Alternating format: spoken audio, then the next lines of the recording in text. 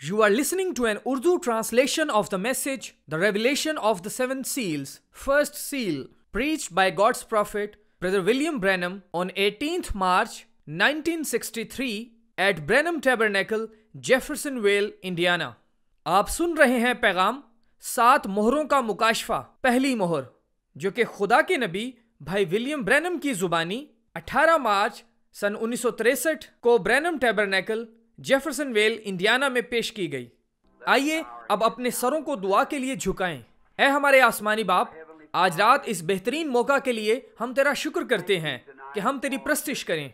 हम जिंदा रहने और हमेशा की जिंदगी के इस अजीम मुकाशफा को जो हमारे अंदर बसता है हासिल करने के लिए तेरे शुक्रगुजार हैं जो तूने बख्शा। और ऐ बाप, आज रात हम हाजिर होते हैं कि मिलकर तेरे कलाम से इन अजीम पोशीदा भेदों को जो बनाए आलम से पोशीदा हैं मुतालिया करें, और सिर्फ बर्रा ही है जो इनको हम पर जाहिर कर सकता है। मैं इल्तमास करता हूँ कि आज रात वो हमारे दरमियान आए और अपने कलाम को हम पर आया करे, ताकि हम जान सकें कि इस आखिरी वक्त में हम किस तरह उसके बेहतरीन खादिम बन सकते हैं। ऐ खुदा, जो ही हम देखते हैं कि अब हम आखिरी वक्त में हैं, तो खुदावंद तू हमारी मदद कर कि हम अपने मकाम, नापायदारी और खुदावंद के जल्द आने के यकीनी अमर को जान सकें। हम यीशु के नाम में मांगते हैं, आमीन। मुझे यकीन है कि ये दाऊद ही था जिसने कहा कि मैं खुश हुआ जब वो मुझसे कहने लगे, आओ खुदावंद के घर चलें। उसके पास आना हमेशा एक बहुत बड़ा एजाज है और कलाम को बाहम मिलकर पढ़ना हमें ये उम्मीद दिलाता है। इस वक्त यहाँ बहुत से लोग खड़े हैं और मैं जितनी जल्दी मुमकिन हो सके मैं जल्दी कर रहा हूँ, लेकिन मुझे ये यकीन है कि आपने गुज़श्ता दिनों रूहुल कुद्स की हजूरी का इसी तरह लुत्फ उठाया होगा जिस तरह के मैंने। और आज कुछ ऐसी बात वकूफ़ पज़ीर हुई जो अरसा से ना हुई थी। मैं यहाँ मोहरों के खुलने के भेद का मुतालिया कर रहा हूँ। कई साल गुजरे कि मैंने इनका मुतालिया किया, गालबन 20 साल या इसके लगभग का अरसा हुआ है, लेकिन किसी ना किसी तरह मैं इससे पूरी तरह मुतमईन ना था। ऐसे मालूम होता था कि इन मोहरों के अंदर कोई ख़ास बात है, क्योंकि वो मोहरें पूरी किताब हैं। ये एक किताब है, पूरी किताब सर बमोहर है। मिसाल के तौर पर अगर मेरे पास यहाँ कुछ हो तो मैं आपको बताऊंगा कि मेरा क्या मतलब है। यहाँ एक मोहर है, ये एक है। आप इसे इस तरह से लपेटें जैसे कि लपेटी गई थी। आप इसे इस तरीके से लपेटें और आखिर में एक छोटा टुकड़ा इस तरह चिपका हुआ है। ये पहली मोहर है। बहुत अच्छा, तो फिर ये किताब का पहला हिस्सा है। फिर दूसरी मोहर इस तरीके से लपेटी गई है, ठीक इसके साथ, और ये इस तरीके से लपेटी गई, और फिर आखिर में ठीक यहाँ एक मजीद निशानी चिपकाई गई है। इसका मतलब है 2 मोहरें। इस तरीका से सारी बाइबल तोमारों की सूरत में लिखी गई। यूं इन मोहरों को तोड़ने से सारी किताब के भेद खुल जाते हैं। क्या आपने यर्मिया में पढ़ा कि उसने उसे कैसे लिखा? कल रात आप में से बहुतों ने देखा कि वो मोहरें किस तरह लिखी गई, और इनको उस वक्त तक महफूज रखा गया जब तक कि वो 70 साल की असीरी से वापस ना आ गया। उसने वापस आकर अपनी मलकियत का मुतालबा किया, और मैं यकीनन कहना चाहूंगा इसको बयान करने का कोई तरीका नहीं, क्योंकि ये एक अबदी किताब है। इसलिए हम सिर्फ एक तरह से खास जगहों को छुएंगे, और आज के मुतालिया में मैंने बहुत से हवालों को कलम बंद कर रखा है, इसलिए आप इसका मुतालिया कर सकते हैं। और इसी तरह टेप में भी जब आप इसका मुतालिया करेंगे तो ये बहुत कुछ अयां करेगी। बहुत सारी चीजें हैं। अगर मैं यहाँ पुलपट पर खड़ा होकर इस तरह बयान करूं जैसा कि मुझ पर कमरे में मुनकशिफ हुई हैं, तो ये नादर चीजें होंगी। मगर जब आप यहाँ आते हैं तो आप पूरे तौर से मामूर शुदा हो जाते हैं, और आप एक तरह इन चीजों पर तवज्जो दिलाने की कोशिश करते हैं जिनसे अहम बात बताई जाए, ताकि वो इसे जान जाएं। मैं यकीनन इस गीत की तारीफ करूंगा जो भाई एंग्रम ने भी गाया, अपने जलाल को छोड़कर। अगर वो अपने जलाल को छोड़कर ना आता तो आज हम कहाँ होते। इसलिए हम शुक्रगुजार हैं कि वो नीचे उतर कर आया कि हमारी मदद करे। अब चूंकि काफी लोग खड़े हैं, इसलिए जितनी भी जल्दी हो सकती है हम करेंगे, जिस कदर उम्दगी से हम कर सकते हैं। मैं ये नहीं कहता कि हम इसे बहुत जल्दी से खत्म करेंगे, लेकिन मेरा मतलब है कि जितनी जल्दी भी मुमकिन हो हम इसे शुरू कर रहे हैं। कल रात हम पहले, दूसरे, तीसरे, चौथे और 5वें बाब को पढ़ चुके हैं, और आज रात हम मुकाशवा के 6ठे बाब को शुरू कर रहे हैं। और अब जो ही हम इस बाब का मुतालिया करेंगे तो हम नए और पुराने अहदनामा के हवाला जात को यकसा तौर पर पेश करेंगे, क्योंकि सारी किताब यीशु मसीह का मुकाशफा है। ये सब खुदावंद का मुकाशफा है, यीशु मसीह का मुकाशफा। ये खुदा है जो अपने आप को किताब में मुनकशिफ कर रहा है। वो अपने आप को यीशु मसीह के वसीला से इस किताब में जाहिर करता है, और मसीह खुदा का मुकाशफा है। वो खुदा को जाहिर करने के लिए आया, क्योंकि वो और खुदा एक थे। खुदा ने मसीह में होकर दुनिया के साथ मिलाप कर लिया। दूसरे लफ्जों में, आप खुदा को नहीं जान सकते थे जब तक वो मसीह में होकर अपने आप को जाहिर ना करता। फिर आप देख सकते हैं, कई साल हुए मैं सोचा करता था कि शायद खुदा मुझसे नाराज है, मगर मसीह मुझसे मोहब्बत करता था। लेकिन अब मैं इस बात को जान गया हूँ कि वो एक, यानी बाप और बेटा ही शख्सियत हैं। मसीह खुदा का ऐन दिल है। और अब जो ही हम इसका मुतालिया कर रहे हैं, हम इसका मुकाबला मुकाशफा की बाइबल की पहली 3 किताबों के साथ कर रहे हैं, जिनको हम अच्छी तरह पढ़ चुके हैं। 7 कलीसियाई जमानों का। कलीसियाई जमाने 7 हैं। 7 मोहरें, 7 नरसिंगे और प्याले और मेंढकों की तरह नापाक रूहें हैं। ये सब इकट्ठे चलते हैं। आप जानते हैं कि किस तरह मैं एक बड़ा नक्शा खींचकर, जिस तरह से मैं इसे देखता हूँ, आपके सामने पेश करना चाहूंगा। आपको मालूम है कि किस तरह हर चीज अपनी जगह लेती है। मैंने इसे कागज के एक छोटे टुकड़े पर खींचा, लेकिन आप जानते हैं कि अब तक हर चीज बिल्कुल दुरुस्त है। वक्त और जमाने आए और गुजर गए, और हर चीज बिल्कुल दुरुस्त तौर पर घुल मिल गई। ये हो सकता है कि हर चीज बिल्कुल वाज़िया ना हो, लेकिन मैं इसके मुतल्लिक जानता हूँ ये सबसे बेहतरीन है। मैं जानता हूँ कि अगर मैं बेहतरीन कोशिश करूँ और बेहतरीन कोशिश करते हुए गलती करूँ, और जिस बेहतरीन बात के मुतल्लिक मैं जानता हूँ वो ये है कि अगर मैंने गलती की है तो खुदा मेरी गलती को मुआफ करेगा। अब वो पहली 3 किताबें पहले 7 कलीसियाई जमाने हैं। फिर हम मुकाशफा के 4थे बाब में देखते हैं कि यूहन्ना ऊपर उठा लिया गया। फिर हम देखते हैं कि कलीसियाई जमानों की बाबत बहुत कुछ नहीं कहा गया। मैं सोचता हूँ कि ये वो बात है जहाँ लोग बहुत हैरान होंगे। वो कलीसिया को मुसीबतों में से गुजार कर जो कुछ हो चुका है उसके साथ शामिल करते हैं। और जैसा कि मैंने कल एतवार को कहा, पहली बात आप जानते हैं कि मुसीबतें टूट पड़ेंगी, और आप हैरान होंगे कि पहली आमद उठाया जाना क्यों ना हुआ। और ये ऐसा ही होगा जैसा होता रहा है कि ये हो चुका और आपको पता ना चला। अब यहाँ पर इस कलीसिया, गैर कौम की कलीसिया, दुल्हन के लिए बहुत ज्यादा वादा नहीं किया गया। अब मैं चाहता हूँ कि आप अपने जहन में रखें कि एक कलीसिया है और एक दुल्हन। समझे, आपको हमेशा इस बात को 3 में चलाना होगा। 4 गलत हैं। 3, 10, 12, 24, 40 और 50। खुदा अपने पैगामात बाइबल के हिस्सों में चलाता है। आप कोई ऐसा हिस्सा लें जो इन हिस्सों से बाहर आपको मिल जाए, वो दूसरी चीज पर कभी नहीं मिलेगा। आपको दोबारा वहीं पर वापस आना पड़ेगा जहां से आपने आगाज किया था। भाई लीवेल, मेरे ख्याल में वो यहाँ मौजूद हैं। अगले रोज हम इन लोगों की बाबत बातें कर रहे थे जो रास्ते से भटक रहे हैं। ये निशानाबाजी की तरह है।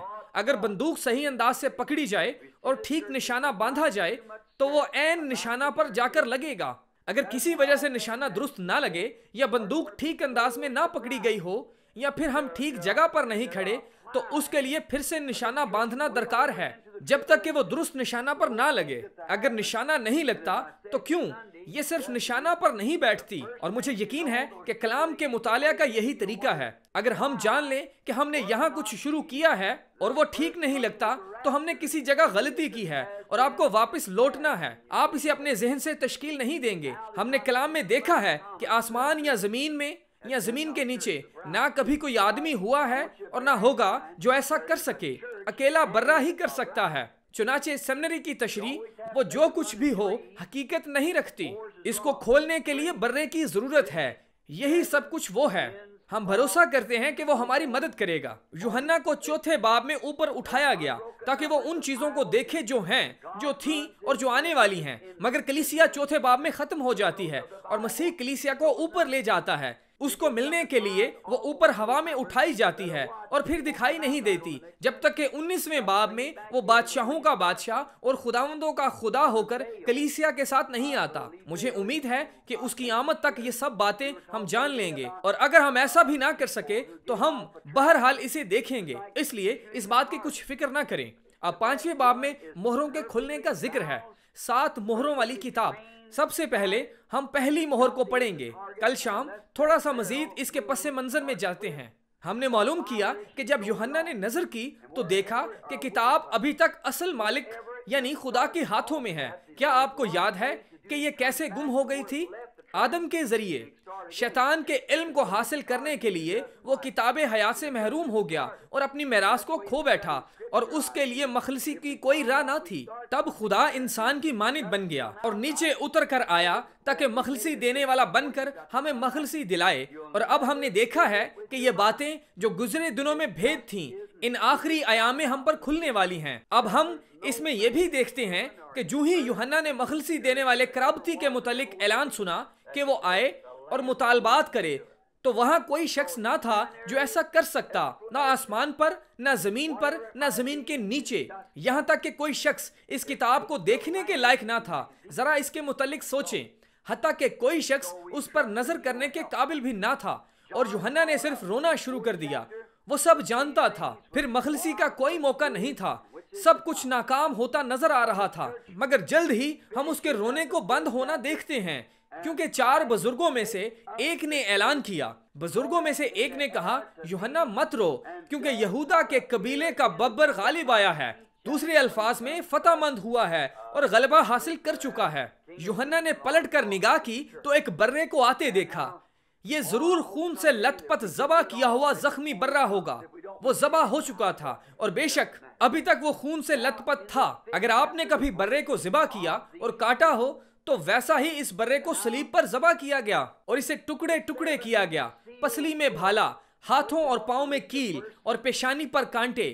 वो दहशतनाक हालत में था, और बर्रा आगे बढ़ा और उसके पास गया जो तख्त पर बैठा हुआ है, जिसके पास मखलसी की तहरीर का मुआयदा था। और बर्रा जाकर तख्त पर बैठे हुए के हाथ से किताब ले लेता और मोहरों और किताब को खोलता है।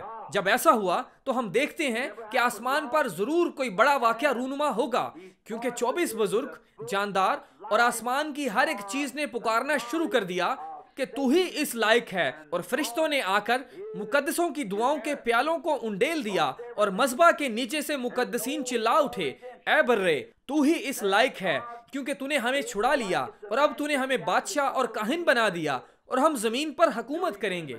वही इस किताब को खोल सकता था। दरअसल ये किताब बनाए आलम से पेशतर लिखी जा चुकी थी, और मसीह बतौर बर्रा बनाए आलम से पेशतर ज़बा हो चुका था, और उसकी दुल्हन के अराकीन के नाम बनाए आलम से पेशतर ही बर्रा की किताब में लिखे जा चुके थे, लेकिन ये सरबमोहर कर दिए गए थे, और अब वो जाहिर किए जा रहे हैं कि किन किन के नाम वहां पर हैं। क्या ही अजीम बात है। और जब यूहन्ना ने इसे देखा तो कहा, आसमान के ऊपर हर चीज ने और जमीन के नीचे हर एक ने उसे ये कहते सुना, आमीन, बरकत और इज्जत।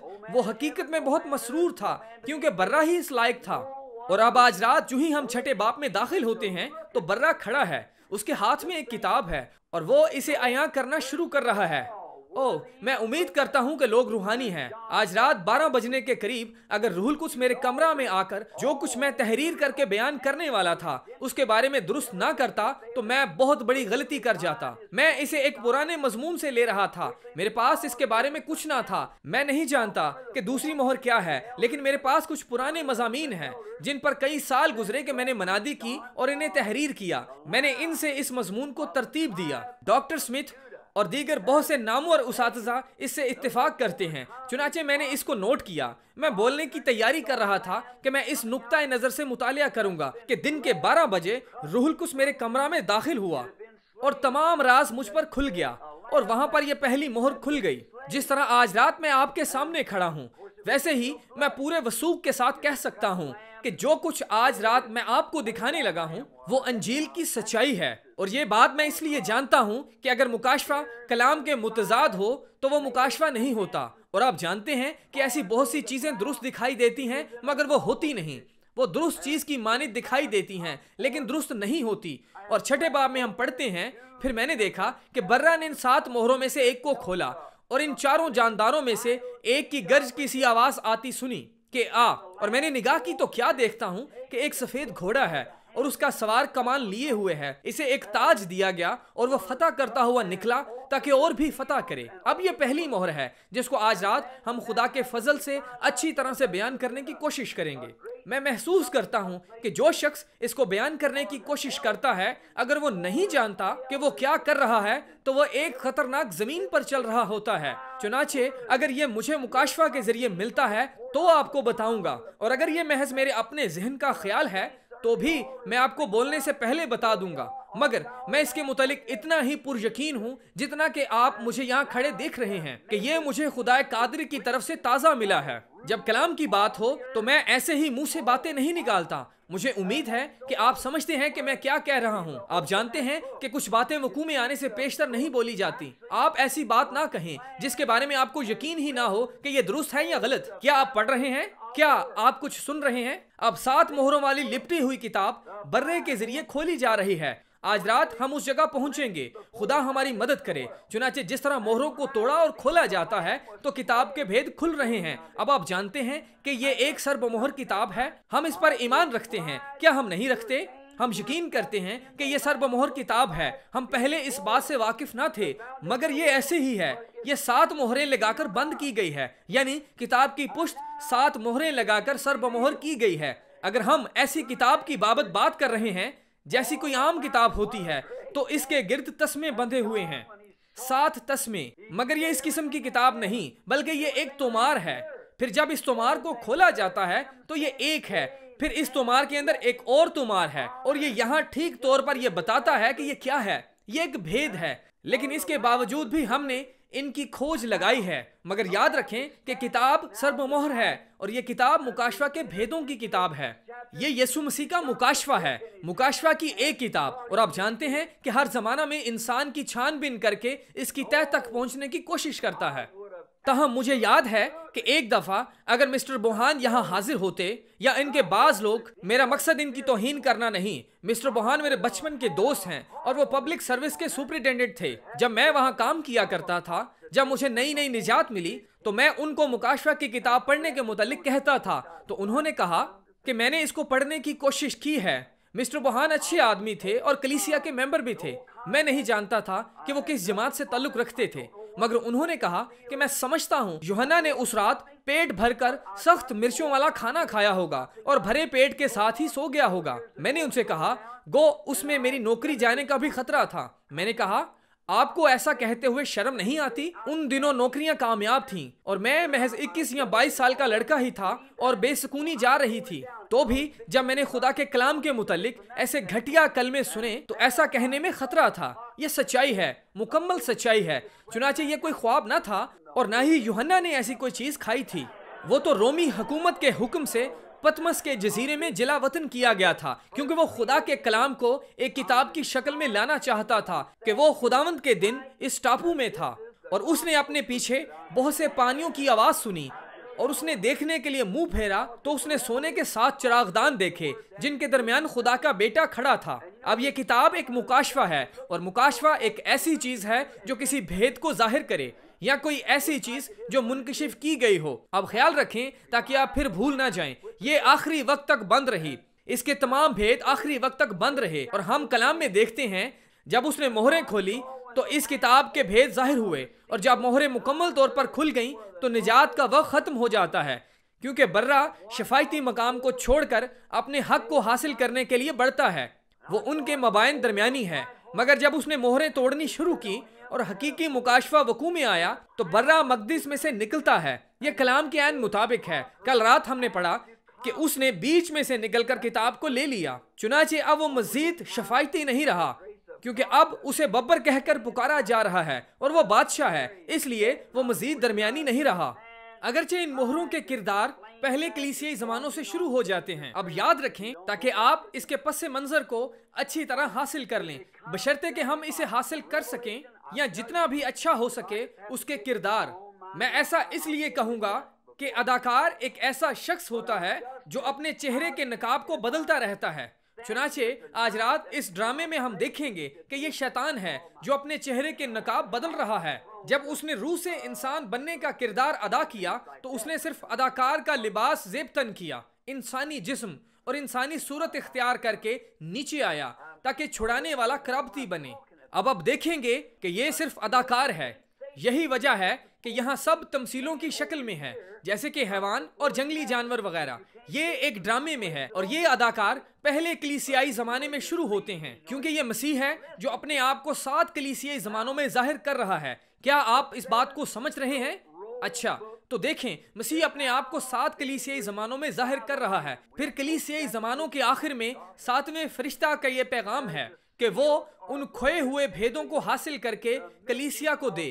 अब हम इस पर गौर करेंगे, लेकिन उस वक्त अपनी असली हालत में जाहिर ना हुए। अब बाइबली जमाने में भेद मौजूद थे और उन्होंने इन चेहरों को इस तरह वकू में आते देखा जिस तरह के यूहन्ना ने देखा जब उसने कहा कि एक सफेद घुड़सवार है, मगर इसका भेद क्या है? ये एक भेद है जो उसके सवार से वाबस्ता है। अब ये क्या था वो नहीं जानते थे, लेकिन उसको जाहिर होना था और वो उस वक्त जाहिर होगा जब बर्रा छुड़ाने वाले कराबती की हैसियत से बाप के शफायती तख्त को छोड़ता है। मैं यहाँ कुछ बयान करने वाला हूँ। अब अगर किसी को ये टेप मिले, हर शख्स जो कुछ चाहे बोल सकता है, इसे अपनी काबिलियत का पूरा हक हासिल है। लेकिन आप जानते हैं, अगर कोई खादिम अपने लोगों में इस बात को बयान नहीं करना चाहता तो इसे कहें कि वो इसे ना ले, मगर ये उन लोगों के लिए है जिनके पास मुझे बोलने के लिए भेजा गया है, इसलिए मुझे सच्चाई को सामने लाना जरूर है। अब बर्रा गुज़श्ता शफायती वक्त में जानता था कि वहाँ बनायालम से पेशतर नाम मौजूद हैं और जब तक वो नाम जमीन पर जाहिर नहीं किए जाते,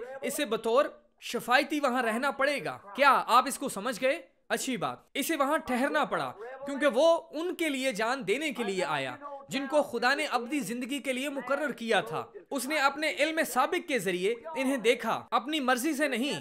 उसकी मर्जी तो ये थी कि कोई भी हलाक ना हो, लेकिन अपने इल्म साबिक के जरिए वो जानता था कि कौन हलाक होगा और कौन नहीं। चुनाचे जब तक ऐसा एक भी नाम है जिसका अभी तक जमीन पर ऐलान नहीं हुआ, तो मसीह को उस नाम की हिफाजत की खातिर बतौर शफायती वहां रहना पड़ेगा। लेकिन जो ही इस आखिरी नाम को वहां साफ करने वाले टब में धो दिया जाएगा तो उसके शफायती दिन पूरे हो जाएंगे। वो जो निज्स हैं निज्स ही होता जाए और वो जो रास्त हैं रास्त ही होता जाए। और जब वो रहमगाह को छोड़ता है तो वो अदालत की जगह बन जाती है। फिर उन पर अफसोस जो उस वक्त मसीह से बाहर होंगे। अब जरा गौर करें, मगर ये उस वक्त मुनकशिफ हुआ जब बर्रा ने बाप के पास से शफायती जगह को छोड़ा। ये मुकाशफा का 5वां बाब है। अब वो मोहरों की किताब को लेता है, मोहरों की किताब या वो किताब जो सरबमोहर की गई है, वो इनको खोलता है और दिखाता है। देखें, जमाना के आखिर में जब शफायत करने का काम खत्म हो जाता है और कलीसियाई जमाने खत्म हो जाते हैं, जब वो पहले जमाना इफसस के जमाना में आता है तो मुकाशफा जाहिर किया और पैगंबर को भेजा। अब जैसे जैसे हम आगे चलते हैं, देखिए क्या होता है। उसका मंसूबा ये है, सबसे पहले आसमान पर एक ऐलान होता है। क्या हुआ? एक मोहर खुलती है। वो क्या है? एक भेद आया होता है। जब भेद आया होता है तो एक नरसिंगा फूंका जाता है। ये ऐलाने जंग करता है। एक मुसीबत टूट पड़ी है और कलीसियाई जमाना शुरू होता है। समझे?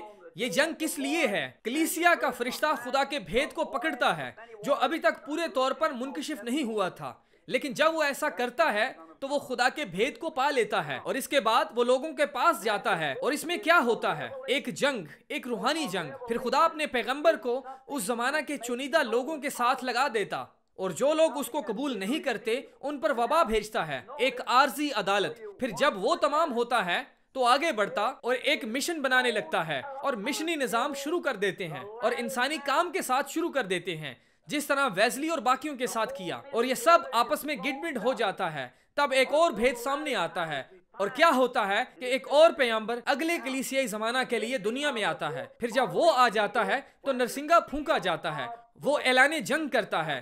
फिर क्या होता है? बिलाखिर इसे भी उठा लिया जाता है। फिर जब वो सो जाता है तो वबा टूट पड़ती है और उनको हलाक करती है। कलीसिया पर रूहानी मौत आ जाती है और वो खत्म हो जाती है। फिर वो दूसरी के पास जाती है। ओह, ये एक बहुत बड़ा मंसूबा है। जब तक कि ये आखिरी फरिश्ता यहाँ तक पहुँच नहीं जाता, कोई खास भेद नहीं होता, बल्कि जो सच्चाइयाँ गुज़श्ता ज़मानों में खो चुकी थी वो इन सब को इकट्ठा करता है जो दुरुस्त मतलब में अभी तक जाहिर नहीं हुई थी। देखा, जैसे मुकाशफा आता है फिर वो बातों को अपने दिलों में मुनकशिफ करता है। अगर आप इसको पढ़ना चाहते हैं तो ये मुकाशफा 10 बाब 1 से 4 में है। इसको देखें, ये अच्छी बात है, ये आपको समझ आ जाएगी। वो मोहरों की किताब को लेता और इन मोहरों को तोड़कर 7वें फरिश्ता को दिखाता है, सिर्फ इसी एक को। ये 7वें फरिश्ता की खिदमत है। अभी हमने कलीसियाई जमानों का मुतालिया किया है, बल्कि इसको साबित करने के लिए तवारीख का भी मुतालिया किया है। ये 7वें कलीसिया के फरिश्ता का पैगाम है। बहुत अच्छा, ये गुजरे तमाम जमानों के भेद को खोलता है। मुकाशफा 10 बाब 1 से 7 आयत। अब याद रखें कि 7वें फरिश्ता के जमाना में इसके फूंकते ही, खुशखबरी का नरसिंगा फूंकते ही वो खुदा के तमाम भेदों की तकमील करेगा, जैसा कि इब्तदाई कलीसिया के जमानों में हुआ। थोड़ी देर बाद हम इसकी तरफ बढ़ेंगे। एक तालीम, पहले वो एक कहावत बनी, फिर एक तालीम, और उसके बाद वो एक कानून बन गई, फिर एक कलीसिया। और तारीख जमानों में लूथर के जमाने के जरिए पहले इस्लाह हुई, और वो अपने जमाना में हर भेद लेकर आया जो उस कलीसियाई जमाना में वकू में आई, मगर वो कभी उसकी तकमील न कर सका। इसके बाद वेस्ली तकदीस के साथ आया, वो इससे कदरे आगे बढ़ा, तो अभी वो इसे मुकम्मल ना कर सका। वो भी बहुत सी खामियां छोड़ गया, जैसे कि गोते के बपतिस्मा की जगह छिड़काव का बपतिस्मा, और लूथर यीशु मसीह के बपतिस्मा की जगह बाप, बेटे और रूहुल कुद्स के बपतिस्मा को लेकर आया। ये सब मुतफरक बातें हैं। रूहुल कुद्स के बपतिस्मा के साथ पेंटिकॉस्टल जमाना आया और वो उस पर बंद गोभी बनकर रह गए। अब इसके बाद और कोई जमाना नहीं आएगा, ये लौदीकिया का जमाना है। लेकिन हमने कलाम का मुतालिया करते हुए देखा है कि हर जमाना का फरिश्ता हमेशा जमाना की आखिर में आता है। लूथर कैथोलिक जमाना की आखिर में आया, और वेस्ली लूथर के जमाने की आखिर में आया, और तकदीस के जमाने की आखिर में पेंटिकोस और रूहुल कुद्स के बपतिस्मा के साथ आया। और पेंटिकोस्टल जमाना के इख्तिताम पर जो ही खुदावंद आज रात मेरी मदद करता है, तो हम देखेंगे कि कलाम के मुताबिक हम एक पैगंबर को हासिल करेंगे, जो ही इन तमाम गुज़श्ता बातों को लेकर कलीसिया के उठाए जाने के लिए खुदा के तमाम पोशीदा भेद जाहिर करेगा। फिर गर्ज की 7 आवाजें हैं जो कि सिरे से लिखी ही नहीं गई। ये दुरुस्त है, और मेरा यकीन है कि इन 7 गर्जों के जरिए आखिरी दिनों में दुल्हन को ऊपर उठाए जाने वाले ईमान के लिए इकट्ठा करने का भेद मुनकशिफ होगा, क्योंकि जो कुछ अब हमारे पास है वो नाकाफी है। कुछ है जिसे आगे बढ़ने की जरूरत है, क्योंकि हम तो मुश्किल से इलाही शिफा के लिए भी काफी ईमान नहीं रखते। हमें तब्दील हो जाने के लिए और इस दुनिया से ऊपर उठाए जाने के लिए काफी ईमान की जरूरत है। खुदावंद ने चाहा तो थोड़ी देर के बाद हम देखेंगे कि ये कहाँ लिखा है। फिर इन तमाम बदकारों का फैसला होगा। अब देखिए कि गुज़श्ता जमानों से ये मोहरें टूटती चली आई हैं, जब तक कि ये आखिरी मोहर ना टूटी। और अब जैसा कि वो इन मोहरों के अंदर देखते चले आ रहे हैं, वो महज के आसराई कर रहे हैं कि वो क्या करते रहे हैं। अब कलीसियाई जमानों के आखिर में ये तमाम बदकार लोग उठ खड़े होंगे और मुसीबतों में से गुजरेंगे। 7 मोहरों के ये बुरे काम करने वाले कलीसिया में पोशीदा तौर पर काम करते रहे हैं, और अभी 1 मिनट में हम देखेंगे कि उन्होंने काम भी कलीसिया के नाम इस्तेमाल करके किए। वो अपने आप को कलीसिया कहते हैं। अब देखें कि ये दुरुस्त है या नहीं। कोई शक नहीं कि मैं तंजीमी गिरोहबंदी के खिलाफ रहा, ना जाने क्यों। अब यहाँ ये नहायत ही खफीफ अंदाज से शुरू हुआ और मुसलसल बद से बदतर होता चला गया, यहाँ तक कि लोग ये कहते हुए उनमें जा मिले, हाँ ये बहुत खूब है। लेकिन आखिरी दिनों में ये बातें जाहिर हुई। आखिरकार वो इतने बुरे होते गए कि मुसीबतों के दौर में दाखिल हो गए। कोई शख्स ऐसे कैसे कह सकता है कि मसीह की दुल्हन मुसीबतों में दाखिल होगी? मैं इसे नहीं समझ सकता। वो मुसीबतों से पहले उठाई जाएगी। अगर कलीसिया की अदालत हो चुकी है और उन्होंने खुद अपनी अदालत कर ली है और खून को कबूल कर लिया है, तो खुदा उस शख्स की अदालत क्यों कर सकता है जो कि मुकम्मल तौर पर बेगुनाह है? आप कहते हैं कि ऐसा कोई शख्स नहीं। खुदा के सामने हर शख्स जो नई पैदाइश हासिल कर चुका और सच्चा ईमानदार है, मुकम्मल तौर पर बेगुनाह है। वो अपने काम पर भरोसा नहीं करता, बल्कि उसके इकरार यीशु के खून में डाले गए हैं। कलाम इस तरह कहता है, समझे, जो खुदा से पैदा हुआ है वो गुनाह कर ही नहीं सकता। आप एक ऐसे शख्स को कैसे गुनाहगार बना सकते हैं जबकि खुदा और उसके दरमियान यीशु मसीह का साफ करने वाला खून मौजूद है? वो गुनाह को ऐसे उड़ा देगा कि इसका कुछ भी बाकी ना रहेगा। यीशु का पाक खून गुनाह को किस तरह से गुजरने देगा? वो ऐसा नहीं होने देगा। यीशु ने कहा, कामिल बनो जैसा कि तुम्हारा आसमानी बाप कामिल है। लेकिन हम कामिल होने की बाबत कभी सोच भी नहीं सकते, लेकिन यीशु ने इसका तकाजा किया। और अगर यीशु ने ऐसा चाहा तो उसको उसके लिए राह भी निकालनी पड़ी, और उसके पास उसका अपना खून है। अब वो इन भेदों को जाहिर करता है जो गुजरे हुए जमाने खो चुके थे। अब आखिरी घड़ी में एक ख्याल है कि वो भेद जो गुज़श्ता जमानों में शुरू हुए और कलीसियाई जमानों में से होकर आए, मोहरों के खुलने पर जाहिर होंगे। इस आखिरी जमाना में जब शफायत करने का वक्त तकरीबन खत्म हो रहा है, फिर वो लोग जो पीछे रह जाएंगे, अदालत उनकी मुंतजिर होगी। वो वहां जाएंगे, यानी जब दुल्हन मंजर से हटा ली जाएगी। ओ आइए जरा कलाम को पढ़ें। आप सब हवाले लिखना पसंद करते हैं। आइए दूसरा थिस्सलुनीकियों को लें। एक लम्हा के लिए इसे देखें। यहाँ कैसी खूबसूरत तस्वीर है। मैं इसे पसंद करता हूँ। आइए देखें। हाँ, दूसरा थिस्सलुनीकियों के दूसरे बाब की 7वीं आयत। मैं समझता हूँ कि ये ठीक है। जब मैं ये हवाले लिख रहा था तो मुझ पर एक तरह की कपकपी तारी थी, क्योंकि बेदीनी का भेद तो अब भी तासीर करता जा रहा है, मगर अब रोकने वाला है, और जब तक कि वो दूर ना किया जाए रोके रहेगा। कौन? वो जो रोकने वाला है। देखें, एक भेद है, एक बेदीनी का भेद है जो पहले कलीसियाई जमाने में था। यहाँ पौलुस लिख रहा है और कह रहा है कि एक बेदीनी का भेद है। बेदीनी क्या है? बेदीनी एक ऐसी चीज है जिसके मुतालिक आप जानते हैं कि वो आपको नहीं करनी चाहिए, तो भी आप करते हैं। और पौलुस ने कहा कि आजकल दुनिया में इस किस्म के बदकार मौजूद हैं।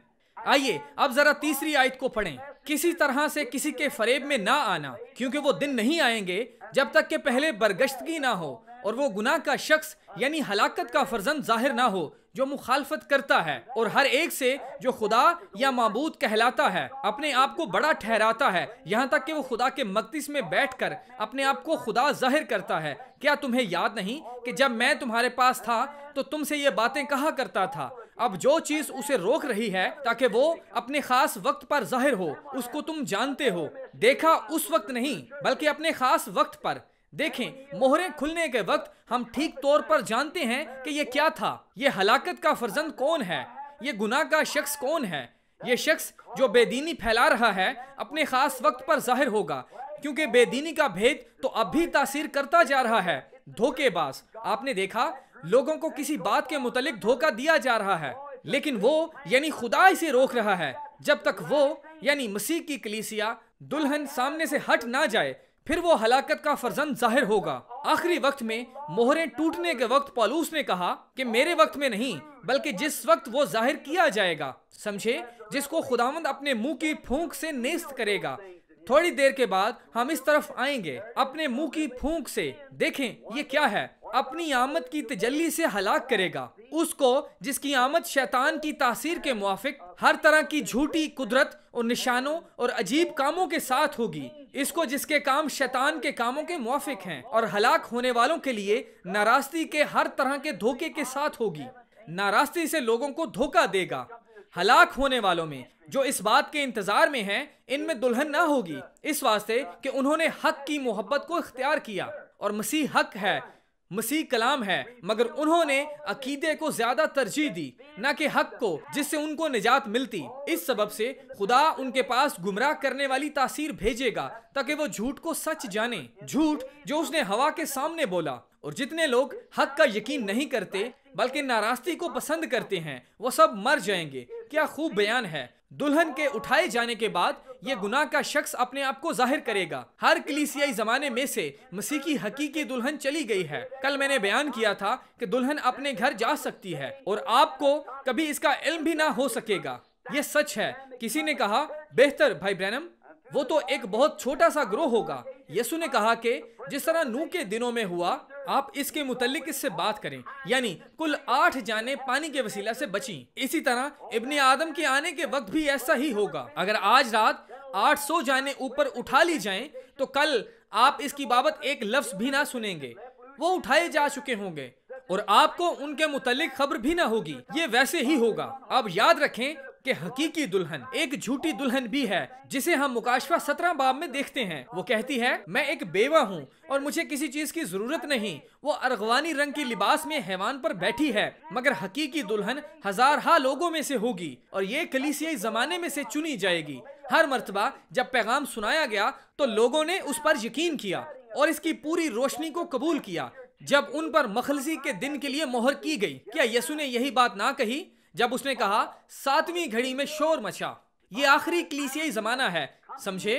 और उसने कहा कि देखो दुल्हा आ पहुंचा, उसके इस्तकबाल को निकलो। फिर सोने वाली कंवारियां अपनी आंखें मलती हुई आई और कहती हैं, मेरा ख्याल है मुझे भी इस तेल में से कुछ ले लेना चाहिए, चुनाचे बेहतर है कि आप कुछ ले लें। तब हकीकी दुल्हन ने कहा, ये सिर्फ हमारे अंदर दाखिल होने के लिए ही काफी है, हम आपको कुछ नहीं दे सकती। अगर आपको कुछ चाहिए तो आप जाएं और तलाश करें। और जब वो जा रही थी तो दुल्हा आ पहुंचा और दुल्हन जो बिल्कुल नेक थी अंदर चली गई और बकिया कलीसिया बाहर रह गई। और उसने कहा कि वहां रोना और दांतों का पीसना होगा। देखा, अब ये चुनीदा हैं। और जब आवाज सुनाई दी कि देखो दुल्हा आ पहुंचा, तो हर एक जवान जो जमानों में सोया था जाग उठा। हर एक। देखें, ये खुदा नहीं, जैसा कि हम सोचते हैं कि इस जमाना के चंद हजार लोगों को तलाश करके ले जाएगा। ये हर जमाने के खालिस चुनिंदा लोग ही होंगे, और यही वजह है कि यीशु को बतौर शफायत कुनीदा शफायती की जगह उस वक्त तक रुकना पड़ा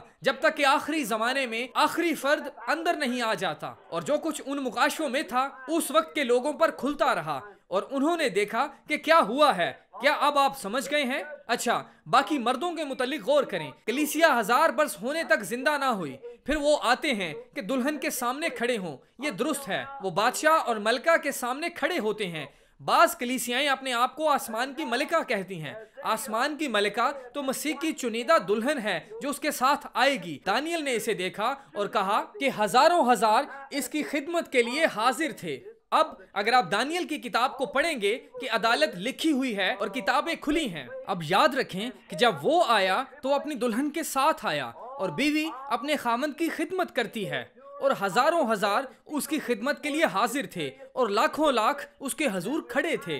अदालत हो रही थी और किताबें खुली थीं। फिर एक और किताब खोली गई, यानी किताबे हयात। अब ये हरगिज दुल्हन नहीं, वो तो ऊपर उठाई जा चुकी थी, और अब वो वापस आकर उन लोगों की अदालत कर रही है जिन्होंने अंजील के पैगाम को रद्द किया। क्या यीशु ने नहीं कहा था कि दक्खन की मलिका अदालत के दिन इस जमाना के लोगों के साथ उठकर उनको मुजरिम ठहराएगी, क्योंकि वो दूर से सुलेमान की हिकमत सुनने को आई, और देखो यहाँ वो है जो सुलेमान से भी बड़ा है। सबा की मलिका अदालत के दिन अपनी गवाही के साथ खड़ी होगी। एक भी यहूदी जो उस नस्ल का था, जो यहूदी था, खड़ा ना हुआ। वो अंधे थे, इसलिए उन्होंने उसको खो दिया। वो उसकी राह देखते थे, लेकिन वो इस कदर सादगी से आया कि यह बात उनके सरों पर से गुजर गई। लेकिन इधर इस अजीम मलिका ने अपनी अना को कुचल दिया, और उसने आकर पैगाम को कबूल किया, और वो अदालत के दिन खड़ी होगी। उसने कहा कि वो इस जमाना के लोगों को मुजरिम ठहराएगी। अब आप हमेशा 3 दर्जे देखते हैं। एक किताब जिसमें मुर्दों की अदालत होगी। दूसरी किताब किताबे हयात, वो जिनके नाम किताबे हयात में लिखे हुए हैं कहते हैं कि अगर आपका नाम किताबे हयात में लिखा हुआ है तो ठीक है। ओ नहीं जनाब, देखिए यहूदा अस्करियोती का नाम भी किताबे हयात में मौजूद था। अब कहें कि यह गलत है। यीशु ने मत्ती के 10वें बाब में इन्हें बदरूहें निकालने की ताकत दी और उनको भेजा कि वो बीमारों को तंदुरुस्त करें और कोड़ियों को पाक साफ करें और मुर्दों को जिंदा करें, और वो गए और वापस आए। यहूदा भी उनमें शामिल था। उन्होंने बदरूहों को निकाला और हर तरह के मौजज़े किए, और वापस आकर कहा बदरूहें भी हमारे ताबे हैं। यीशु ने उनसे कहा इससे खुश ना हो कि बदरूहें भी तुम्हारे ताबे हैं, बल्कि इससे खुश हो कि तुम्हारे नाम आसमान पर लिखे हैं। और यहूदा उनके साथ था। लेकिन क्या हुआ जब चुनिंदा ग्रोह का वक्त आया कि वो पेंतिकोस्त के दिन ऊपर आ जाएं और हकीकत में रूहुल कुछ हासिल करें, तो यहूदा ने अपना रंग दिखाया। वो भी अदालत के दिन वहां होगा। चुनाचे किताबें खोली गईं और किताबे हयात भी खोली गई, और यूं सब आदमियों की अदालत हुई। लेकिन दुल्हन वहां मसीह के साथ खड़ी है ताकि दुनिया की अदालत करे। क्या पौलुस नहीं कहता, क्या तुम में से किसी को यह जुर्रत है? यहाँ वो दुल्हन से मुखातिब है कि जब एक दूसरे के साथ मुकदमा हो तो फैसले के लिए बेदीनों के पास जाए और मुकद्दसों के पास ना जाए। क्या तुम नहीं जानते कि मुकद्दस लोग दुनिया का इंसाफ करेंगे? ये रहे आप, मुकद्दस लोग दुनिया की अदालत करेंगे और इसे ले लेंगे। ये दुरुस्त है। आप कहते हैं कि इतनी बड़ी दुनिया में एक छोटा सा गिरोह कैसे करेगा? मैं नहीं जानता कि ये किस तरह होगा, लेकिन उसने कहा है कि ये होगा। इसलिए जहां तक मैं जानता हूं, ये इस बात का फैसला कर देता है। अब दीगर मुर्दों को देखें। कलीसिया के मेंबरान, कलीसिया के मुर्दा मेंबर 1000 साल तक जिंदा ना हुए, फिर 1000 साल के बाद वो जमा किए गए। एक और क़यामत हुई जो दूसरी क़यामत है, और वो जमा किए गए। और मसीह और कलीसिया दुल्हन, कलीसिया दुल्हन नहीं, मसीह और मलिका, कलीसिया नहीं, मसीह और दुल्हन वहां खड़े हुए। और उन यानी कलीसिया को ऐसे जुदा किया गया जैसे भेड़ों को बकरियों से। यह दुरुस्त है। वहां कलीसिया के मेंबरान उठ खड़े हुए, और अगर उन्होंने सच्चाई को सुना और इसे रद्द किया तो फिर उस वक्त क्या कहा जाएगा जब बड़ी चीज कैनवस की चादर पर फैला दी जाएगी? बल्कि आपके अपने ख्यालात भी वहां होंगे, जो कुछ आपने उसके मुतल्लिक किया और सोचा। आप किस तरह बचेंगे? ये ठीक आसमान के कैनवस पर होगा। वहां खुदा का बहुत बड़ा टेलीविजन होगा जिस पर आपके अपने ख्यालात बगावत करेंगे। उस वक्त आपके ख्यालात आपके खिलाफ चिल्ला उठेंगे। चुनाचे अगर आप सोचते कुछ हैं और कहते कुछ हैं तो बेहतर है आप इसे बंद करें।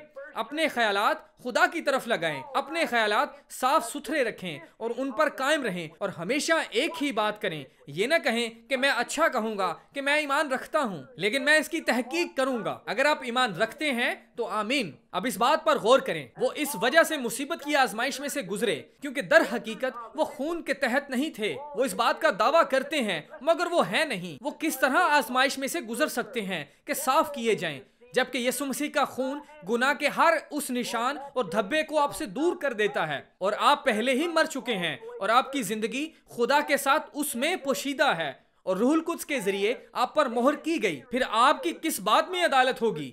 आप अपनी सफाई कहां से हासिल करेंगे और आप किस चीज से पाक किए जाएंगे जबकि आप मुकम्मल तौर पर मसीह में हैं, बेगुनाह हैं? किस बात की अदालत? लेकिन ये सोने वाला ग्रोह है, वो लोग इस बात से मुबर्रा ना हो सकेंगे। अब उन्होंने ये काम सालों से नहीं किया, मगर यही वो घड़ी है जब मुकाशफा खोला जाएगा। दुल्हन के आने के वक्त इख्तिताम पर आखिरी बातें वकूዕ में आ रही हैं। दोस्तों, मेरा ईमान है कि अब ये इख्तिताम पजीर हो रहा है। कब? मैं नहीं जानता, मैं आपको नहीं बता सकता। मैं आज रात ऐसे रहना चाहता हूं जैसे कि ये अभी हो जाएगा, या वो अगले 20 सालों में भी ना आए। मैं नहीं जानता कि वो कब आएगा, मगर जब भी वो आए, हो सकता है कि मेरी जिंदगी आज रात ही तमाम हो जाए। इसके बाद जो कुछ भी मैंने यहाँ किया है वो इसी वक्त खत्म हो जाएगा। मुझे अपने कामों के मुताबिक उसकी अदालत का सामना करना पड़ेगा। दरख्त जिस तरफ झुका होता है उसी तरफ गिरता है। याद रखें, जब वो तेल खरीदने गई, आप कहेंगे, भाई ब्रैनम जरा एक मिनट ठहरें, मैं इसकी बाबत नहीं जानता। जब वो तेल खरीदने गई और मुड़कर वापस आई तो दुल्हन अंदर जा चुकी थी और दरवाजा बंद हो चुका था और उन्होंने दस्तक देकर कहा, हमें अंदर आने दो, हमें अंदर आने दो, मगर वो बाहर तारीकी में थी। अब अगर आप इसकी कोई मिसाल चाहते हैं तो देखिए, यसु ने कहा नूह के जमाना में, इसका हवाला दिया। अब नूह के दिनों में वो कश्ती में दाखिल हो गए, लेकिन उनको अदालत में से होकर गुजरना पड़ा, इसलिए वो मसीह की दुल्हन की नुमाइंदगी नहीं करते। हनूक दुल्हन की मिसाल था। नूह मुसीबत के दौर में से गुजरा, उसने दुख उठाया, मतवाला हुआ और मर गया। लेकिन हनूक 500 साल तक खुदा के साथ साथ चलता रहा और गवाही दी। उसने उठाए जाने वाले ईमान के साथ खुदा को खुश किया और बाहर खुदा के साथ चलना शुरू किया और आसमानों में से गुजर गया, यहाँ तक कि मौत का मजा चखे बगैर घर पहुंच गया। वो हरगिज नहीं मरा। ये उन लोगों की मिसाल है जिनके मुतालिक लिखा गया है कि हम जो जिंदा हैं और खुदावन के आने तक बाकी रहेंगे, सोए हुओं से हरगिज आगे ना बढ़ेंगे। यानी इस किस्म के लोगों से जो सो गए हैं, इंसानी उम्र और इंसानी हालत की वजह से वो गुज़श्ता एतवार में मर गए, लेकिन मुर्दा नहीं, वो सो रहे हैं। आमीन। वो मरे नहीं बल्कि सो रहे हैं। उनको जगाने के लिए सिर्फ एक ही चीज है जिसकी उनको जरूरत है, और वो दुल्हा है। और हम जो जिंदा हैं और बाकी रहेंगे, सोए हुओं से हरगिज आगे ना बढ़ेंगे, क्योंकि खुदा का नरसिंगा फूंका जाएगा और पहले तो वो जो मसीह में मुए जी उठेंगे, फिर हम जो जिंदा बाकी होंगे उनके साथ उठा लिए जाएंगे ताकि हवा में खुदावन का इस्तकबाल करें। लेकिन बाकी मुर्दे 1000 साल तक जिंदा ना हुए, वो मुसीबत के दौर में से गुजरे। ये क्या था? हनूक की तरह। आप जानते हैं कि नूह ने हनूक को देखा, क्योंकि जब हनूक गायब हो गया तो वो जानता था कि अदालत नजदीक है। वो कश्ती के साथ मसरूफ रहा और ऊपर ना उठाया गया। वो थोड़ा ऊपर उठाया गया कि मुसीबतों के ऊपर सवार हो। वो मुसीबतों के दौर से गुजरा ताकि मौत का मजा चखे। देखा, नूह को उनमें से गुजरना पड़ा, मगर हनूक बगैर मौत के तब्दील हो गया। ये कलीसिया की मिसाल है जो सोए हुओं के साथ उठाई जाएगी ताकि हवा में खुदावंद का इस्तकबाल करे। लेकिन बाकी कलीसिया मुसीबतों के दौर में से गुजरी। मैं इसकी और कोई तफसीर नहीं कर सकता। हनूक जिंदा उठाया गया, कोई मौत नहीं। आइए अब कुछ मुतालिया करें। अगर हम यूं ही लगे रहे तो इन मोहरों तक कभी नहीं पहुंच सकेंगे। अब गौर फरमाएं, आए इसे शुरू करें, क्योंकि लंबा मजमून है। शायद कल या परसों रात हम नरसिंगों को शुरू करेंगे। ये एक ही बात है, कलीसियाई जमाना शुरू होता है, ये एक ही बात है। अब नरसिंगा हमेशा जंग को जाहिर करता है या सियासी गड़बड़ को। नरसिंगा सियासी हंगामा पैदा करता है जिसके नतीजे में जंग शुरू होती है। जब हम सियासत में उलझ जाते हैं, जैसे कि आज कल है, तो जान लें कि लड़ाई दरवाजा पर है। मगर देखें कि सल्तनत अभी तक शैतान के पास है, ये हिस्सा अभी तक उसके पास है, क्योंकि ये मसीह ने तो आजाद करा ली है, मगर वो कराबती का हक अदा कर रहा है। वो अपनी मलकियत को हासिल कर रहा है जब तक कि वो आखिरी नाम जो किताब हयात में लिखा गया है हासिल करके सर बमोहर ना कर दे। क्या आप समझ गए हैं? अपने बाप के तख्त से आगे बढ़ता है, तख्त पर से खुदा के हाथ से किताब लेता है और अपने हक का दावा करता है। सबसे पहला काम जो वो करता है वो अपनी दुल्हन को बुलाता है। आमीन। इसके बाद वो क्या करता है? वो अपने मुखालिफ शैतान को पकड़ता और इसे बांधकर उसके पैरोकारों के साथ आग में डालता है। अब याद रखें कि ये रूस नहीं था, नहीं, मुखालिफ मसीह एक ताकतवर शख्स है। जरा देखें वो किस कदर चालाक है, वो चलता पुर्जा है। हाँ जनाब, ये सिर्फ रूहुल कुद्स ही है जो उसके छक्के छुड़ा सकता है। याद रखें कि नरसिंगे का मतलब है सियासी हंगामा आराई, जंगो जदल। मत्ती 24 बाब में यीशु ने इसका जिक्र किया है। उसने कहा कि तुम लड़ाइयां और लड़ाइयों की अफवाहें सुनोगे। इब्तिदा से इख्तिताम तक आपको याद होगा यीशु ने ये कहा था, तुम लड़ाइयां और लड़ाइयों की अफवाहें सुनोगे। ये नरसिंगे की आवाज है। अब जब हम नरसिंगे तक पहुंचते हैं तो हम वापस जाकर उन तमाम लड़ाइयों को देखेंगे जो इन कलीसियाओं के बाद हुई। हम देखेंगे कि ये इन मोहरों के बाद हुई लड़ाइयां और लड़ाइयों की अफवाहें। मगर नरसिंगा सियासी हंगामा को जाहिर करता है, जबकि मोहरें मजहबी हंगामा आराई के साथ ताल्लुक रखती हैं। एक मोहर खुलती है और पैगाम दिया जाता है। कलीसिया अपनी सियासी चालों और तौर तरीकों में इस कदर मसरूफ होती है कि जब वो हकीकी पैगाम नाजिल होता है और पैगंबर आगे बढ़कर उनको बुलाता और टुकड़े टुकड़े कर देता है। ये दुरुस्त है कि ये एक सियासी हंगामा है। जब एक मोहर खुली तो यही कुछ हुआ। वो सयून में पुरसकून है, कलीसिया आराम में है, हमने सब कुछ तैयार कर लिया है, बिल्कुल चर्च ऑफ इंग्लैंड की तरह। वो सब सुकून से थे। इसी तरह कैथोलिक चर्च सब सुकून था कि लूथर आधम का एक मजहबी हंगामा पैदा हुआ। जी जनाब, कलीसिया ज्वांगली के आगे हमरा बढ़ी और ज्वांगली से मुख्तलिफ अफराद से होती हुई कैल्विन तक पहुंची। कुछ अर्सा बाद एंग्लिकन कलीसिया ने अपने कदम जमाए और वो पुरसकून थी कि वेज़ली यहाँ मौजूद हुआ और एक मजहबी हंगामा बरपा हुआ। ये दुरुस्त है। देखा, ये हमेशा मजहबी हंगामा को जाहिर करता है। अब मोहरें, आइए अब थोड़ा सा पढ़ें। मैंने देखा कि बर्रा ने इन मोहरों में से एक को खोला तो क्या हुआ? ओह, मैंने देखा, चंद लम्हे मैं इस पर ठहरना चाहूंगा। मुझे उम्मीद है कि वो सब लोग जो ये बातें जानना चाहते हैं और खुदावंद की तसल्ली के मुंतजिर हैं बड़े ध्यान से इसका मुतालिया करेंगे। इस तरह जो टेपों को सुनते हैं वो भी। सबसे पहली बात जो वाकया हुई, जब बर्रे ने पहली मोहर खोली तो गर्ज की आवाज पैदा हुई। अब ये गर्ज की आवाज भी एक मतलब रखती है, बगैर मतलब के कुछ वाकया नहीं होता। बहुत अच्छा, एक गर्ज की आवाज पैदा हुई।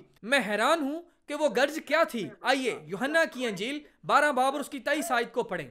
अब मेहरबानी करके जरा गौर से सुने, जबकि आपको हैरान ना होना पड़े कि ये गर्ज की आवाज क्या थी। और यीशु ने जवाब में उनसे कहा कि वक्त आ गया है कि इब्ने आदम जलाल पाए। देखा, वहां आप जमाने की आखिर पर हैं, उसकी खिदमत का इख्तिताम हो रहा है। वक्त आ गया है कि इब्ने आदम जलाल पाए। उस वक्त क्या होगा? जब उसकी दुल्हन उठाई जाएगी, या वो वक्त आ पहुंचे जब और देर ना होगी। एक फरिश्ता जिसके सर पर धनक है तैयार है कि अपना एक पांव खुशकी पर और दूसरा समुंदर पर रखे और कहे कि अब और देर ना होगी। और इसके अलावा उसने अपना हाथ ऊपर उठाया और कसम खाकर कहा कि अब और देर ना होगी जब ये वकूዕ में आएगा। ये कितना मुकम्मल है। कलीसिया के साथ एक हल्फिया इकरारनामा।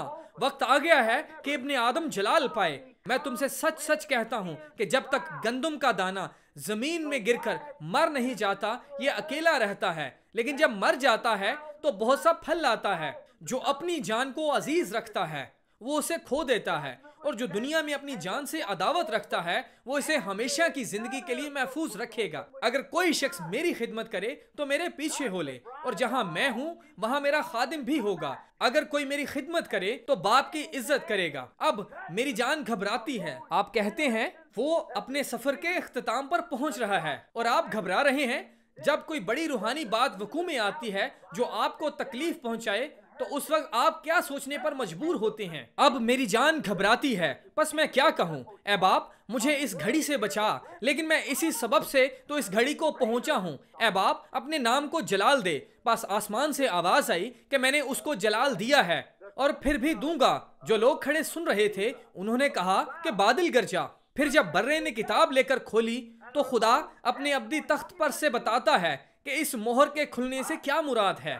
मगर जब यूहन्ना के सामने रखी गई तो वो एक अलामत की सूरत में थी। जिस वक्त यूहन्ना ने देखा उस वक्त वो सिर्फ एक भेद था। ये उस वक्त तक मुनकशिफ ना हो सकता था जब तक कि आखिरी वक्त ना आ जाता जिसका कि उसने यहाँ जिक्र किया है। लेकिन ये एक अलामत की सूरत में थी। जब गर्ज की आवाज पैदा हुई तो याद रखें कि गर्ज की आवाज खुदा की आवाज है। ये वो बात है जो बाइबल कहती है, बादल की गरज। वो समझे कि ये एक बादल की गरज है, लेकिन ये खुदा था। चूंकि ये उस पर अया किया गया था, इसलिए वो इसको समझ गया ये एक गर्ज थी। गौर करें कि पहली मोहर खुली। जब ये एक अलामत की सूरत में खुली तो गर्ज पैदा हुई। लेकिन उस वक्त क्या होगा जब ये हकीकत में खुलेगी? जो ही बर्रे ने पीछे से मोहर को तोड़ा तो गर्ज की आवाज पैदा हुई और उसने इसको जाहिर किया। सब कुछ जाहिर ना हुआ। पहले ये खुदा था, फिर ये अलामत की सूरत में है, उसके बाद ये जाहिर हुआ। तीन चीजें जो तख्त से नमूदार हुई। पहले ये ना सुनी जा सकती है और ना ही देखी जा सकती है। ये सर्बमोहर है। बर्रे के खून ने कीमत अदा की। जब वो बोला तो गर्ज की आवाज पैदा हुई, और जब ऐसा हुआ तो एक सफेद घुड़सवार निकला। लेकिन ये अब भी एक अलामत थी। अब गौर करें, उसने कहा कि ये आखिरी दिनों में आया होगी, लेकिन ये कलीसियाई सूरत में नमूदार होता है। कलीसिया, क्या आप इसे समझ रहे हैं? ये कलीसिया की सूरत में सामने आया, जैसा कि वो जानते हैं कि एक मोहर है। लेकिन ये क्या है वो नहीं जानते, क्योंकि सफेद घोड़े का सवार है और ये सिर्फ आखिरी आयाम में ही आया होगा जब ये असल मोहर खोली जाएगी। ये किस पर खोली जाएगी? मसीह पर नहीं, बल्कि कलीसिया पर। ओ, ये बात मुझ पर कभी तारी कर देती है। मैं उम्मीद करता हूँ कि कलीसिया हकीकत में इसको समझ रही है कि मेरा क्या मतलब है। मैं आपको दुल्हन कहकर पुकारूंगा। क्या आप इसे समझ रहे हैं? आवाज एक गर्ज है। ये आवाज कहां से आई? तख्त पर से, जिस जगह पर से बर्रे ने शफायत करना छोड़ दिया है। अब वो यहाँ पर अपने हकूक और ओहदे को लेने के लिए खड़ा है। लेकिन गर्ज की आवाज तख्त के अंदर से आती है। गर्ज पैदा होती है और बर्रा यहाँ खड़ा था। जिस मकाम को बर्रे ने छोड़ा वहां गर्ज की आवाज पैदा हुई। अपने बाप के तख्त को छोड़ा ताकि जाकर अपना तख्त संभाले। दोस्तों, इस बात को खो ना दें। मसीही होने की हैसियत से हम सब जानते हैं कि खुदा ने दाऊद से कसम खाकर कहा था कि वो मसीह को खड़ा करेगा ताकि वो उसके तख्त पर बैठकर अब तक राज करे, और उसने ऐसा किया। यसु ने कहा, जो कोई मुखालफे मसीह और दुनिया की तमाम चीजों पर गालिब आए वो मेरे साथ मेरे तख्त पर बैठेगा, जिस तरह मैं गालिब आकर अपने बाप के तख्त पर बैठ गया। अब किसी दिन वो बाप के तख्त को छोड़कर अपने तख्त पर तख्त नशीन होगा। वो अपनी मलकियत को बुलाने के लिए आगे बढ़ता है। वो कैसे उनका मुतालबा करेगा? उसके हाथ में पहले ही से मखलसी की किताब मौजूद है। ओह, जरा आसमानी मुकामों में बैठने के बारे में बात करेंगे। ये क्या होगा? ये कैसा होगा? अगर उठाए जाने से पेशतर हम जमीन पर बैठकर इस तरह महसूस करते हैं और दीवारों के साथ लगकर या बारिश में बैठकर इसके बारे में सुनकर लुत्फ अंदोज होते हैं, तो जब हम इसे रूबरू देखेंगे उस वक्त क्या होगा? वो एक जलाली वक्त होगा। उसने बाप के तख्त को छोड़ा और आगे बढ़ा ताकि वो इब्ने दाऊद हो। यही कुछ बनी इसराइल सोचते थे कि तब वो ये करेगा। याद करें कि शोनीम की औरत ने कहा कि इब्ने दाऊद, इस तरह अंधे बर्तलमाई ने कहा, ऐ इब्ने दाऊद। यीशु जानता था कि मंसूबा क्या है, मगर वो ना जानते थे। उन्होंने उसको जबरदस्ती तख्त लेने की तरगीब दी। हत्ता कि पिलातुस ने भी पूछा, मगर उसने कहा, अगर मेरी बादशाहत इस दुनिया की होती तो मेरे खादिम लड़ते। मेरी बादशाही ऊपर की है। फिर उसने कहा कि जब तुम दुआ करो तो यूं कहो कि तेरी बादशाहत आए, तेरी मर्जी जैसे आसमान पर पूरी होती है जमीन पर भी हो। आमीन। ये कैसी शानदार बात है। उसने बाप के तख्त को छोड़ा कि अपने तख्त को संभाले। अब वो अपने शफायती काम को छोड़कर आता है ताकि अपने तख्त और छुड़ाई हुई राया का मुतालबा करे। ये वो बात है जब वो तख्त से करने के लिए आगे बढ़ा। तब बब्बरनुमा मखलूक ने यूहन्ना से कहा, देखें, क्या आप इसे पढ़ रहे हैं? उनमें से एक को खोला और उन चारों जानदारों में से एक की गर्ज की सी ये आवाज सुनी। आप जानते हैं कि ये जानदार क्या थे? एक बछड़े की मानित, एक इंसान की मानित, एक बब्बर की मानित और एक उकाब की मानित था। अब इस पहले जानदार ने कहा, गौर करें कि हर मर्तबा एक अलग जानदार है जब तक कि वो चारों घुड़सवार गुजर नहीं जाते। अब 4 जानदार हैं और 4 ही घुड़सवार हैं। गौर करें कि इन जानदारों में से हर एक ऐलान करता है। ये मत्ती, मरकस, लूका और यूहन्ना हैं। हम इसको साबित करेंगे कि मत्ती कौन सा है, मरकस कौन है और लूका कौन है और यूहन्ना कौन है। अब इनमें से एक जानदार को यह कहते सुना कि आ और देख। उसने गर्ज की सी आवाज सुनी और एक जानदार ने कहा कि आ और देख। दूसरे अल्फाज में बर्रा यहाँ खड़ा है और यूहन्ना वहां बाहर खड़ा देख रहा है। बर्रा तख्त पर से ज़बा की हुई हालत में आता है, खून से लथपथ। वो वही एक था जो इस लायक पाया गया। और जब उसने आगे बढ़कर किताब ले ली तब हर एक शय चीखने लगी, क्योंकि वो जानती थी कि मखलसी की कीमत अदा की जा चुकी है। अब वो अपने लोगों का मुतालबा करने आया है, इसलिए वो किताब को लेकर वहां यूहन्ना के आगे खड़ा हो जाता है और खींच कर मोहर खोलता है। और जब वो मोहर खोलता है तो हर तरफ जोर की तालियां बजने लगती हैं। और जब गर्ज की आवाज पैदा होती है तो बेशक यूहन्ना हवा में उछल पड़ा होगा। तब उन 4 जानदारों में से एक ने कहा होगा कि आ और देख ये क्या है, ये क्या जाहिर हुआ है। यूहन्ना जो कुछ देखता है इसे लिख ले। चुनाचे यूहन्ना चाहता है कि देखे ये क्या है। यूहन्ना देखने के लिए आगे बढ़ा कि गर्ज ने क्या कहा है। उस वक्त जानदार ने यूहन्ना को बताया कि आ और देख कि पहली मोहर के अंदर क्या भेद है।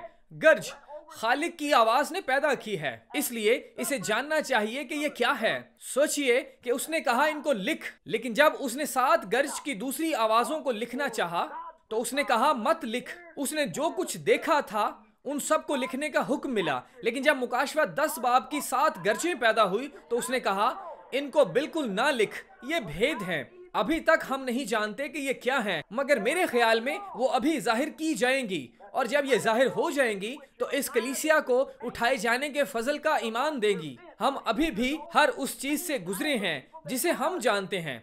हर दौर में हमने हर चीज को देखा है। हमने खुदा के भेदों को देखा है। आखिरी दिनों में हमने दुल्हन को वहां जमा होते देखा है, मगर अभी तक कुछ है जिसे हम अपने आप को रोशन नहीं कर पाए। कुछ तो है। मैं सोचता हूँ कि जब वो भेद मुनकशिफ होने शुरू हुए तो खुदा ने कहा कि इसे छुपाए रख, जरा इंतजार करो, इसको उस दिन जाहिर करूंगा। यूहन्ना अभी इसे मत लिख, क्योंकि वो इस पर डगमगाने लगेंगे, इसलिए अभी रहने दो। मैं इसको उस दिन खोलूंगा जब वो देखने के काबिल हो जाएंगे। वो गर्जें बगैर वजह के पैदा नहीं हुई। याद रखें कि स्याही के एक कतरे की तरह हर चीज का कोई मकसद होता है। गौर करें कि खालिक ने कलाम किया और उसने उस आवाज को सुना और देखने को आगे बढ़ा, मगर अब बर्रा यूहन्ना को कलीसियाई निशान के तौर पर दिखाता है ताकि कलीसिया जाने कि वो क्या है। ये मत बता कि वो क्या है। यूहन्ना जाकर ये मत बताना कि फलां बात का क्या मतलब है और इस 7वीं मोहर के अंदर क्या है। अभी जाकर ये किसी से ना कहना, क्योंकि यूहन्ना अगर मैं ये जाहिर कर दूं तो जो जमानों से मंसूबा चला आ रहा है वो टूट फूट जाएगा। ये एक राज है। उसने कहा कोई नहीं जानता कि मेरी आमद कब होगी, बस मैं आने वाला हूँ। मेरे लिए ये जानना जरूरी नहीं कि वो कब आएगा, नहीं, मुझे तैयार रहने की जरूरत है। फिर यूहन्ना आगे बढ़ा और उसने सोचा होगा कि अभी मैं इसे देखूंगा, लेकिन जब यूहन्ना गया तो उसने क्या करना था? इसे उन सब कलीसियाई जमानों को लिखना था। यही इसे करना था कि कलीसियाई जमानों को लिखे। जो कुछ तूने शुरू में इन सोने के 7 चरागदानों की बाबत देखा, कलीसिया को लिख। फिर गर्ज की आवाज खत्म हुई। यूहन्ना जानता था कि ये खुदा की आवाज है। तब बब्बरनुमा जानदार ने कहा देख ये क्या है, और यूहन्ना अपनी कलम लेकर गया कि जो वो देखता है इसे लिखे। अब जो कुछ उसने देखा वो इसे समझ ना सका कि असल में ये क्या है, मगर जो कुछ वो देखता है वो खुदा एक वक्त के लिए कलीसिया को भेजता है। खुदा खूब जानता है कि इसे कब क्या करना है और किस तरह करना है, मगर जो कुछ यूहन्ना ने देखा वो एक भेद की बात थी। क्यों? इसलिए कि वो इन बातों को आखिरी वक्त के लिए पोशीदा रखना चाहता था। आखिरी फरिश्ता के जमाना का पैगाम ये था कि वो इन भेद की बातों को इकट्ठा करके साफ करे। अब यूहन्ना ने जो देखा वो एक सफेद घुड़सवार है। वो एक सफेद घोड़ा था और उसके ऊपर एक घुड़सवार था। चुनाचे उसने ऐसा ही तहरीर कर दिया। यही उसने कहा था कि आ और देख, और यूहन्ना गया ताकि जो कुछ वो देख सकता है इसे देखे और कलीसिया को लिखे। उसने एक सफेद घोड़ा देखा और जो उस पर सवार था वो अपने हाथ में कमान लिए हुए था, और वो फतह करता हुआ निकला और उसे एक ताज दिया गया ताकि और भी फतह करे। और बस यही कुछ यूहन्ना ने देखा और उसे लिख दिया। अब देखें, ये एक अलामत है। ये कलीसिया को अलामत के तौर पर मिली है, मगर इस वादे के साथ कि वो आखिरी अयाम में से जाहिर करेगा कि ये क्या है। खुदा समझने में हमारी मदद करे। कलीसियाई जमाने पूरी तरह जाहिर ना किए गए जब तक कि आखिरी कलीसियाई जमाने का पैगंबर ना आया। देखें, इस 7वें कलीसियाई जमाने के पैगंबर ने कोई तंजीम शुरू नहीं की कि जिस तरह के गुज़श्ता पैगंबरों ने की, बल्कि अगर आप गौर करें तो वो इसके खिलाफ है। क्या एलिया इसके खिलाफ था? यकीनन वो था, क्या यूहन्ना एलिया की रूह में उसके खिलाफ था? कोई एलिया के मुतालिक ज्यादा इल्म नहीं रखता, वो महज एक इंसान था, लेकिन वो एक नबी था। उससे नफरत की गई। वो किस वक्त खड़ा हुआ?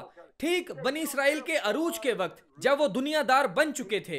वो बाहर निकला और वो औरत से नफरत करने वाला था।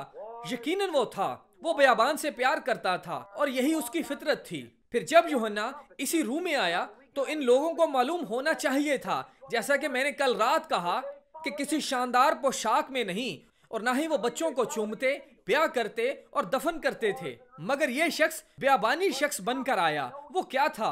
वो बयाबान को पसंद करता था। दूसरी बात ये थी कि वो तंजीमों से नफरत करता था। उसने कहा, ये मत कहना शुरू करें कि हम फलां फलां के हैं। मैं तुमसे कहता हूं कि खुदा अब्राहम के लिए इन पत्थरों से औलाद पैदा कर सकता है। वो समझौता करने वाला ना था। उसने कहा, क्या तुम हवा में हिलते हुए सरकंडे को देखने गए? यूहन्ना को नहीं।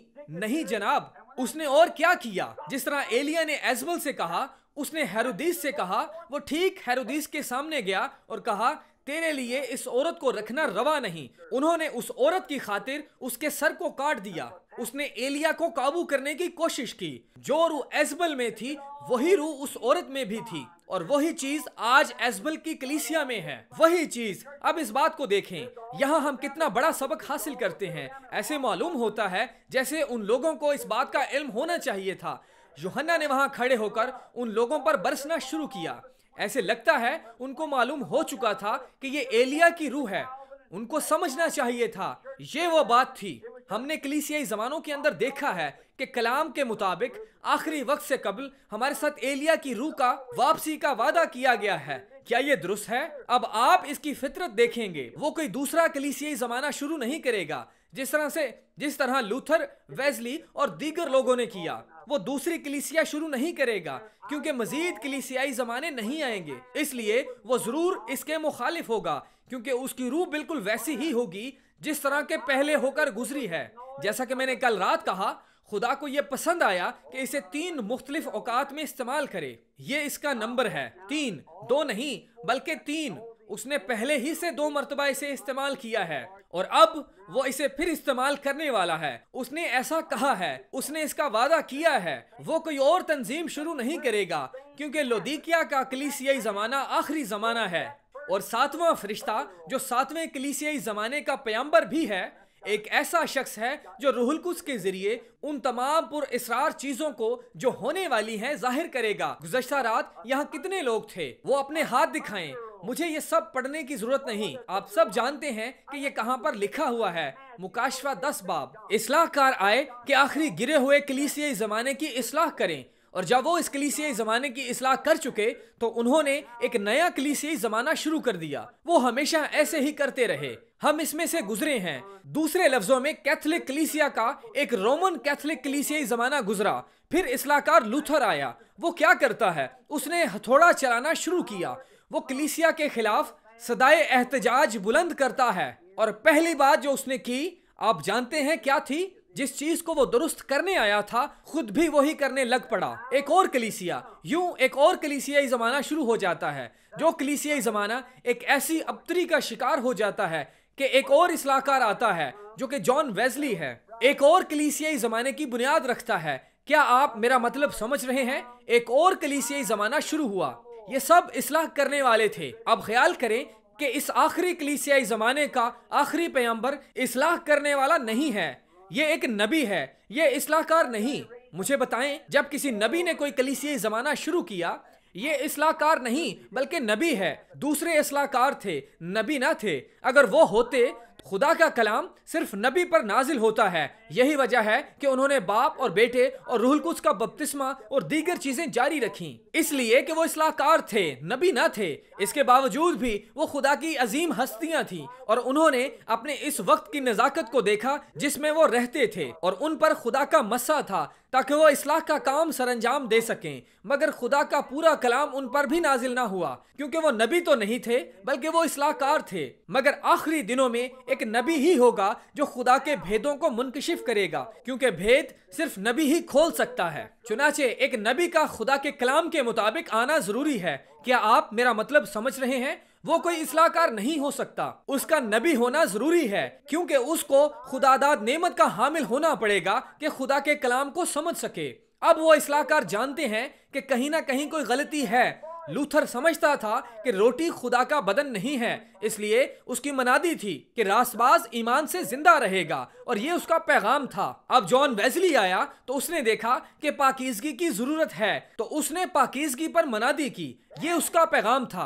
पेंटिकॉस्टल रूहुल कुद्स और उस किस्म का पैगाम लेकर आए। लेकिन इन आखिरी दिनों में आखिरी जमाने का पैगंबर कोई इस्लाही काम नहीं करेगा, बल्कि तमाम पोशीदा भेद जो इन इस्लाह करने वालों से छुपे रह गए थे इकट्ठा करके लोगों के सामने पेश करेगा। जरा मुझे फिर से पढ़ने दे। फिर मैंने एक जोरावर फरिश्ता को आसमान से उतरते देखा, जो बादल ओढ़े हुए था। उसके सर पर धनक थी और उसका चेहरा आफताब की मानित था और पांव आग के सितूनों की मानित। अब हमने वही चीज देखी जो कि मसीह था, और हम जानते हैं कि मसीह हमेशा कलीसिया के लिए पैगंबर हुआ है। वो आग का सतून और अहद का फरिश्ता वगैरह कहलाता है, और उसके हाथ में एक छोटी सी खुली हुई किताब थी। अब यहाँ मोहरें खुल चुकी हैं, हम इनको अब खोल रहे हैं, लेकिन यहाँ वो खुल चुकी थी। उसने अपना दहना पांव तो समुंदर पर रखा और बायां खुश्की पर, और ऐसी बड़ी आवाज से चिल्लाया जैसे बब्बर धाड़ता है। और जब वो चिल्लाया तो गर्ज की 7 आवाजें सुनाई दी, और जब गर्ज की 7 आवाजें सुनाई दे चुकी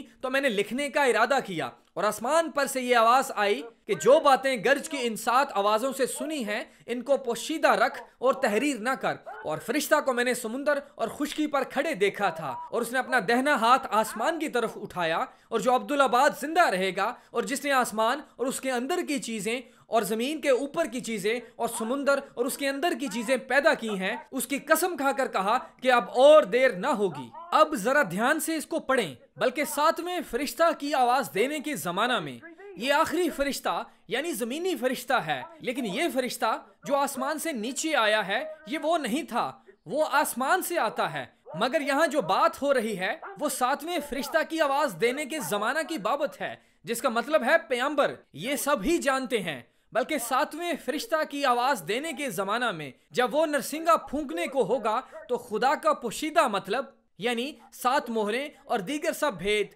उस खुशखबरी के मुआफिक जो उसने अपने बंदों नबियों को दी थी पूरा होगा। मुकाशफा 10 बाब 1-7 तमाम भेद खुल चुके हैं। ये इस फरिश्ता की खिदमत है। देखें ये किस कदर सादा है कि आसानी से यह बात समझ आ जाती है, लेकिन यहाँ ये हर जगह मुकम्मल तौर पर साबित हो जाएगी। समझे, जो समझना चाहें वो समझ लें। यसू ने कहा, तुम्हारी आंखें हैं पर तुम देख नहीं सकते। यसाया ने तुम्हारी बाबत कहा, तुम्हारे कान हैं पर सुनते नहीं। बस हमें यह मालूम होता है। मैं तो कदरे परेशान हो गया जब मैंने पीछे मुड़कर घड़ी की तरफ देखा, तो मेरा ख्याल था कि 10 बज चुके हैं, लेकिन अभी तो 9 भी नहीं बजे। बहुत अच्छा। देखें, दूसरे इस्लाहकार थे जो खुदा के अजीम इंसान होते हुए और वक्त की जरूरत को मद्देनजर रखते हुए इस्तिलाहात लाए। मगर मुकाशफा 10 बाब कहता है कि उसका पैगाम भेदों को जाहिर करेगा, न कि इस्लाह करेगा, भेदों को अयां करेगा। ये कलाम की इंसान के अंदर हजूरी है। अब्रानियों 4 बाब कहता है, खुदा का कलाम जिंदा और मुअस्सर और हर एक 2-धारी तलवार से ज्यादा तेज है और दिल के ख्यालों और इरादों को जांचता है। ये शख्स इस्लाहकार नहीं होगा बल्कि नबी होगा, ताकि खुदा के पोशीदा भेद खोले। जहां कलीसिया गलत राह पर चल निकली है, वो खुदा के कलाम के साथ आएगा और तमाम भेद खोलेगा। वो तालीम को बहाल करेगा और औलाद का दिल वालिदों की तरफ मोड़ेगा। बाइबल का सही ईमान 7वें फरिश्ता के जरिए बहाल होगा। इन मोहरों के तमाम पोशीदा मतलब जो कि इस्लाहकार समझने में नाकाम रहे। अब मलाकी 4 बाब को जरा देखें और निशान लगाएं, ये नबी है और वालिदों के ईमान को बहाल कर रहा है, और अब हम इसके मुंतजिर हैं कि वो कब सामने आता है। ये एक नहायत छोटा सा गिरोह होगा जो इस बात को समझेगा। गुज़श्ता रोज की बात को याद करें कि जब यूहन्ना आने वाला था तो ये नबूवत की गई कि मसीह से पहले एक पैगंबर आया। बेयाबान में पुकारने वाले की आवाज, मलाकी ने इसे देखा। देखें, मलाकी का 3रा बाब इस एलिया की आमद का जिक्र करता है जो कि मसीह की पहली आमद का पेशरो होगा। आप कहते हैं भाई ब्रैनम, नहीं, ये 4था बाब है।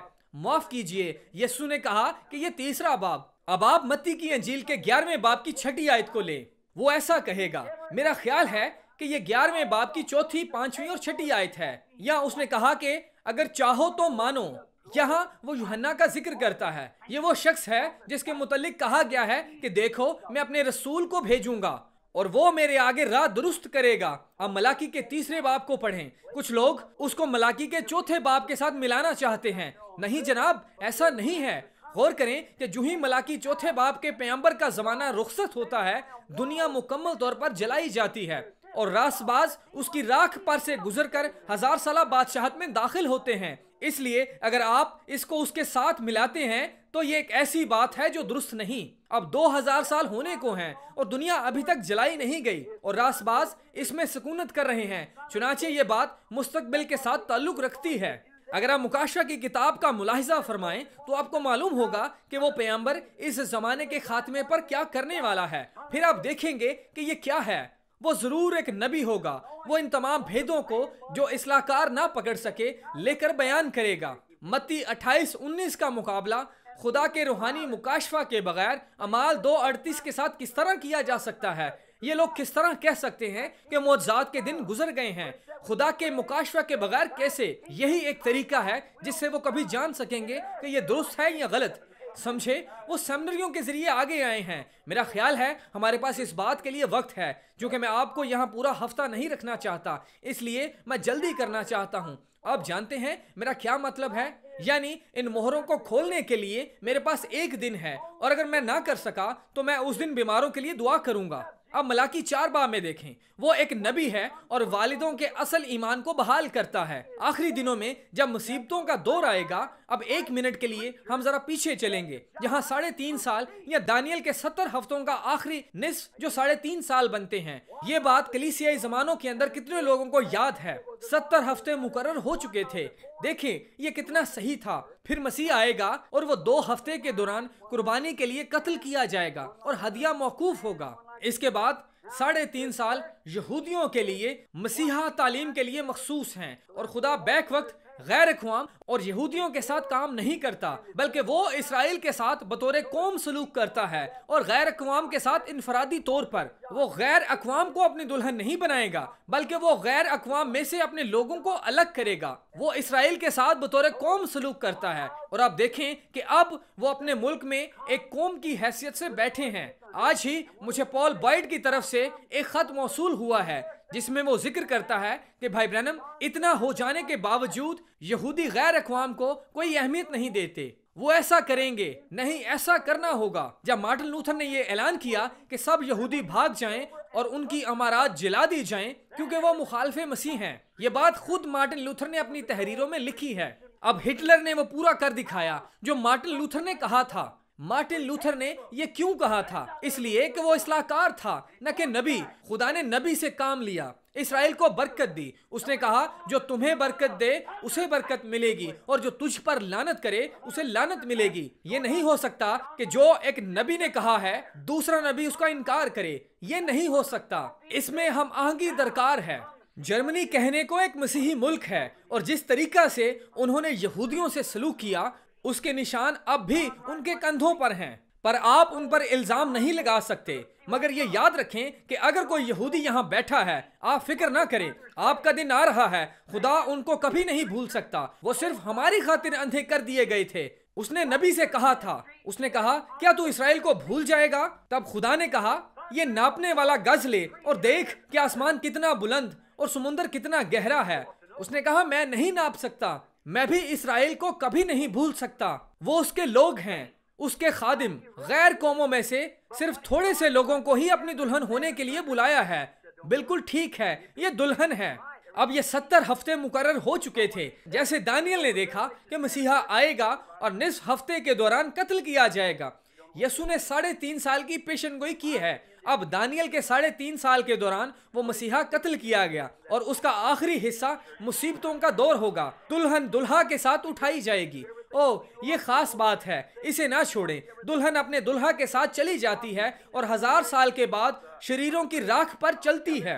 यहाँ मैं आपको कुछ दिखाना चाहता हूँ, जबकि ये हमारे जहनों में है। जरा देखें कि कलाम बाइबल क्या कहती है, और चूंकि ये खुदा का कलाम है इसलिए इसे हम इनकार नहीं कर सकते। अगर हम करते हैं तो फिर हम मलाउन हैं। सोचें, यकीन करना चाहिए कि आप क्या कहते हैं। मुझे समझ नहीं आती, मगर मेरा तवक्कुल उस पर है कि वो जाहिर करके दिखाए। देखो वो दिन आता है जो भट्टी की तरह सोजान होगा, तब सब मगरूर, जिसमें अमेरिकन और दीगर शामिल हैं, और बदकिरदार भूसे की मानिंद होंगे, और वो उनको ऐसा जलाएगा कि शाखो बुन कुछ ना छोड़ेगा। रब्बुल अफ़वाज फरमाता है। फिर आपने ये कैसे जान लिया कि दोज़ख अबदी है? देखिए, ये आखिरी वक्त है जबकि सब बातें अयां हो रही हैं। बाइबल में किसी जगह भी नहीं लिखा कि दोज़ख अबदी है। अबदी दोज़ख में रहने के लिए अबदी जिंदगी की जरूरत है।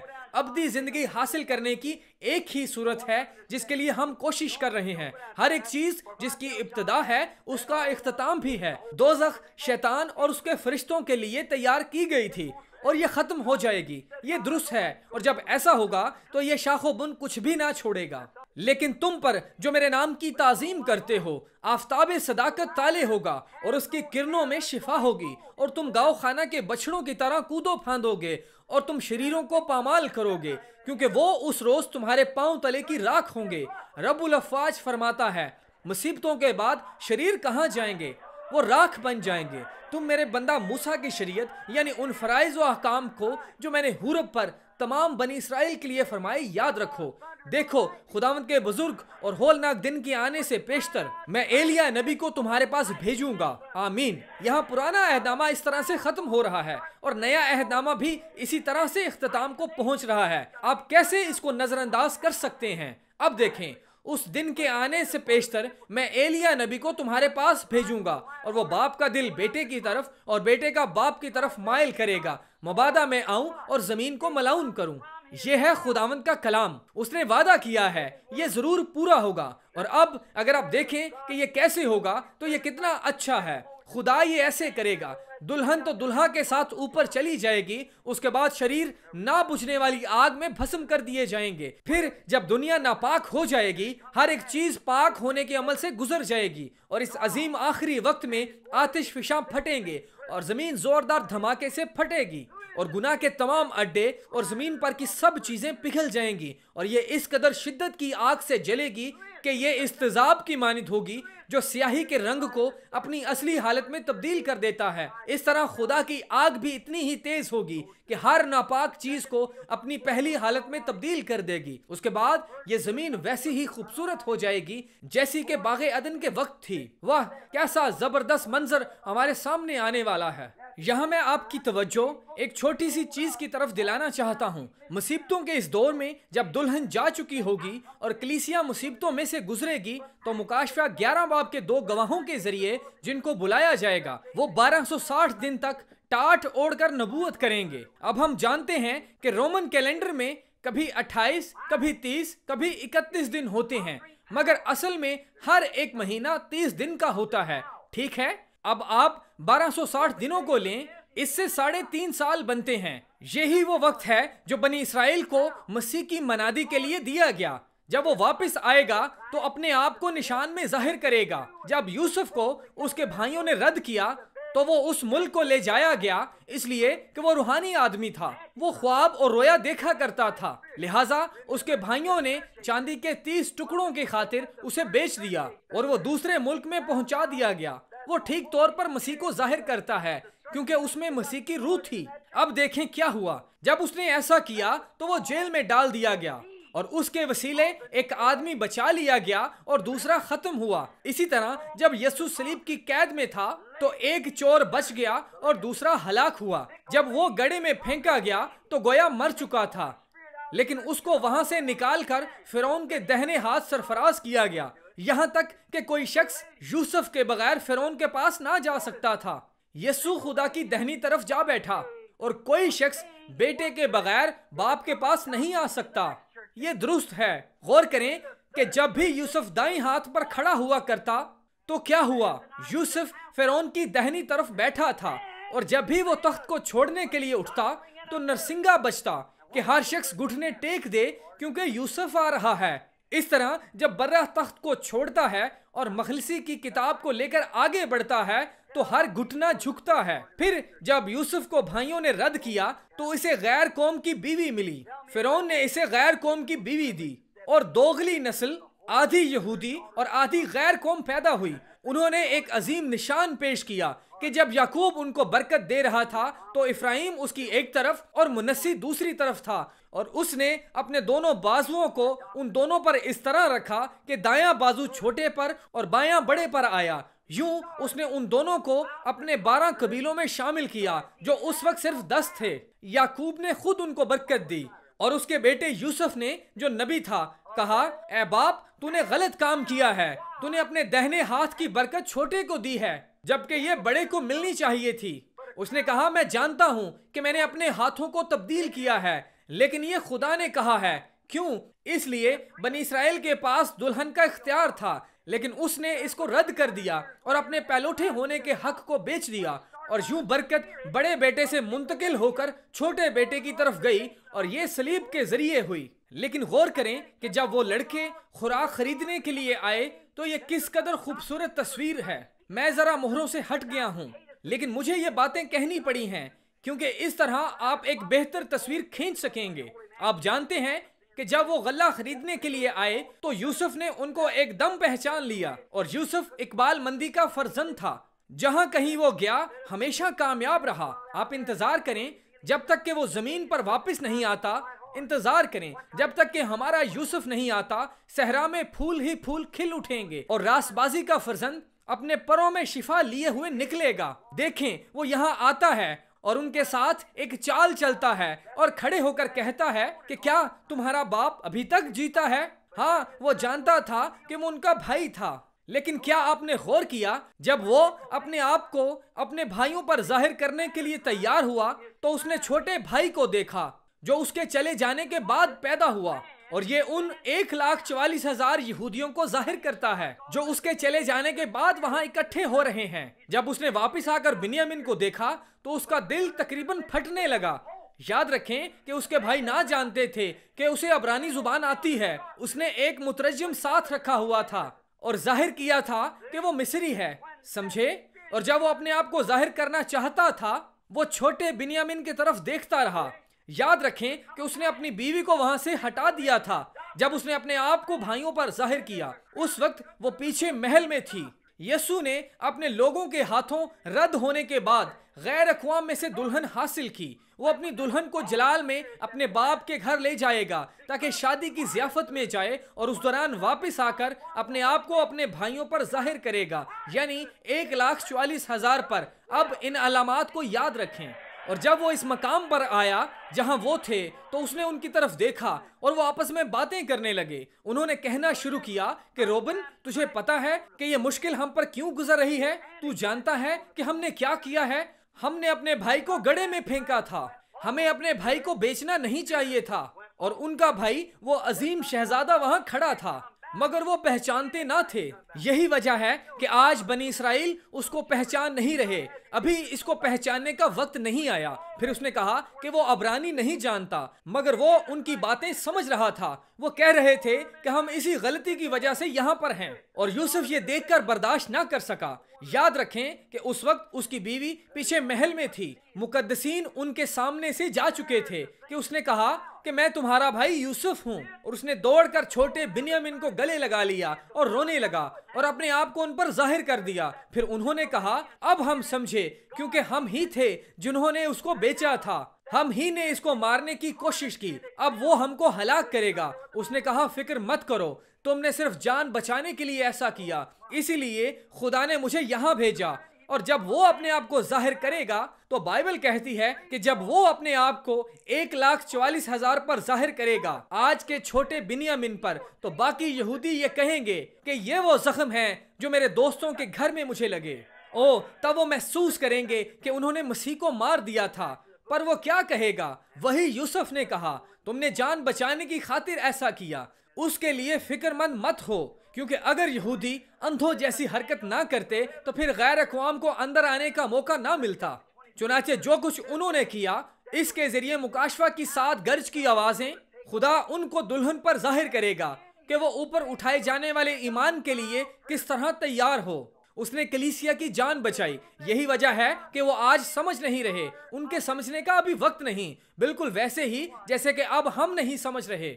मुझे पढ़ने दे, मैं काफी दौड़ रहा हूँ। माफ करें कि मैं अपने मजमून से हट गया, लेकिन मैं 2 आयात फिर पढ़ूंगा। अब इस सफेद घोड़े का क्या मतलब है? फिर मैंने देखा कि बर्रा ने उन 7 मोहरों में से एक को खोला और उन 4 जानदारों में से एक की गर्ज की सी ये आवाज सुनी कि आ, और मैंने निगाह की तो क्या देखता हूं कि एक सफेद घोड़ा है और उसका सवार कमान लिए हुए है। इसे एक ताज दिया गया और वह फतह करता हुआ निकला ताकि और भी फतह करे। मुकाशवा 6 बाब 1-2 आयत।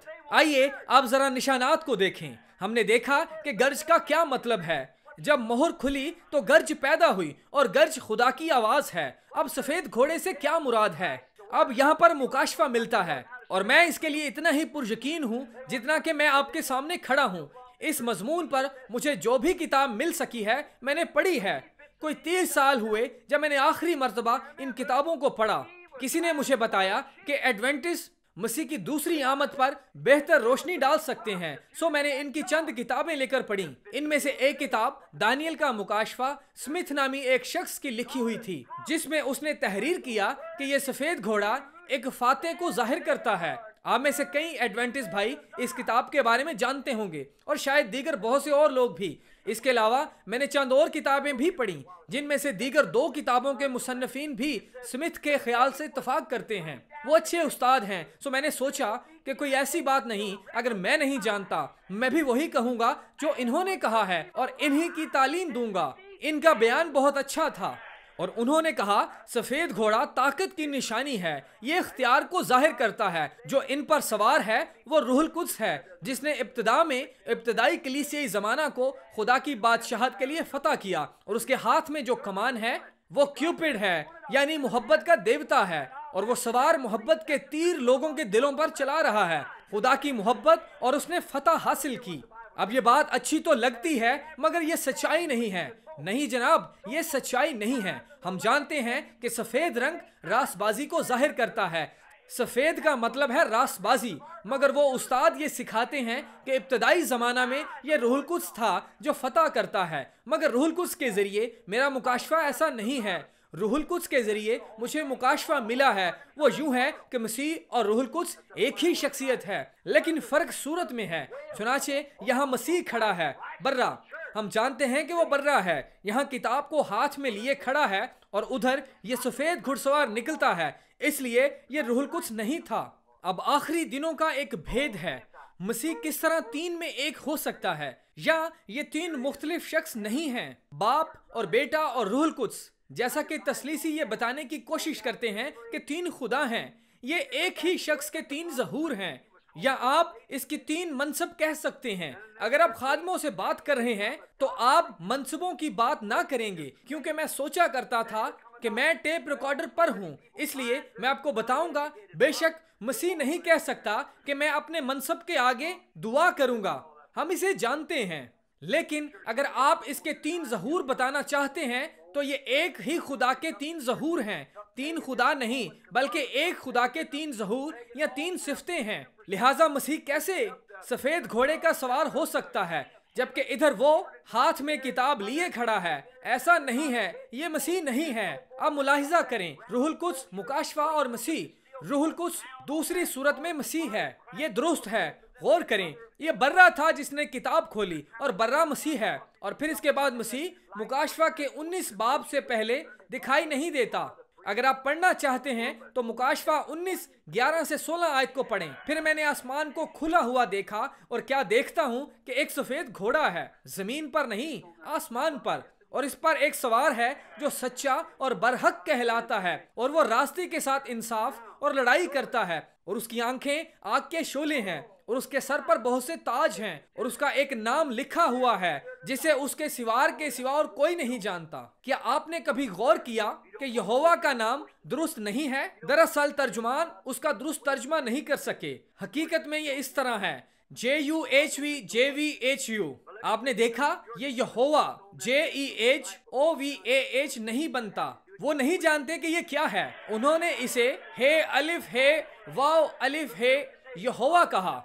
लेकिन ये उसका नाम नहीं था। देखिए, हर मर्तबा जब फतह हासिल होती है या कुछ वकूअ पज़ीर होता है तो एक नाम तब्दील किया जाता है। अब्राहम के दिनों को देखें, वो पहले अब्राम था और वो इस बच्चे को तब तक हासिल ना कर सका जब तक उसका नाम तब्दील ना हुआ, और सारी उस वक्त तक भांज रही जब तक कि उसका नाम तब्दील होकर सारा ना हो गया।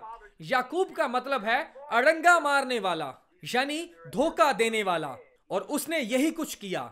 उसने भेड़ की खाल ओढ़कर अपने बाप को जो नबी था धोखा दिया कि अपना पैदाइशी हक हासिल करे। उसने चिनार की हरी हरी झाड़ियों को लेकर इस तरह छीलना शुरू किया कि वो गंडीर हो गईं और उनकी सफेदी दिखाई देने लगी। फिर उसने इनको पानी में रख दिया ताकि जब उसकी भेड़ें गबन हो तो धारीदार बच्चे दें। वो एक धोखेबाज के सिवा कुछ ना था, मगर एक रात उस पर खास हकीकत जाहिर हुई। वो समझ चुका था कि ये दुरुस्त है और वो इस पर उस वक्त तक कायम रहा जब तक कि वो गालिब ना आया। तब उसका नाम याकूब से इसराइल में तब्दील हो गया, जिसका मतलब है खुदा के हजूर कुव्वत वाला शहजादा। शमौन एक मछेरा था, मगर जब उसका ईमान बढ़ा और उसने जाना कि ये यस्सु है, जब उसने उसको बताया कि वही मसीह है, फिर उसने उसका नाम बताया और उसके बाप का नाम भी बताया, तब शमौन भी समझ गया। जब उसने उसको बताया कि वही मसीह है और उसका नाम शमौन से पतरस हो गया। सऊल अच्छा नाम है। सऊल एक वक्त इसराइल का बादशाह भी हुआ है, मगर सऊल नाम एक रसूल पर जचता ना था, मगर ये एक बादशाह के लिए मौजू था, मगर एक रसूल के लिए नहीं। सो यीशु ने उसका नाम बदलकर पौलुस रखा, और यीशु जमीन पर उस नाम का मुनज्जी था, मगर जब उसने मौत और कब्र पर फतेह हासिल की और गालिब आया और आसमानी मुकामों पर पहुंचाया गया तो उसे एक नया नाम मिला।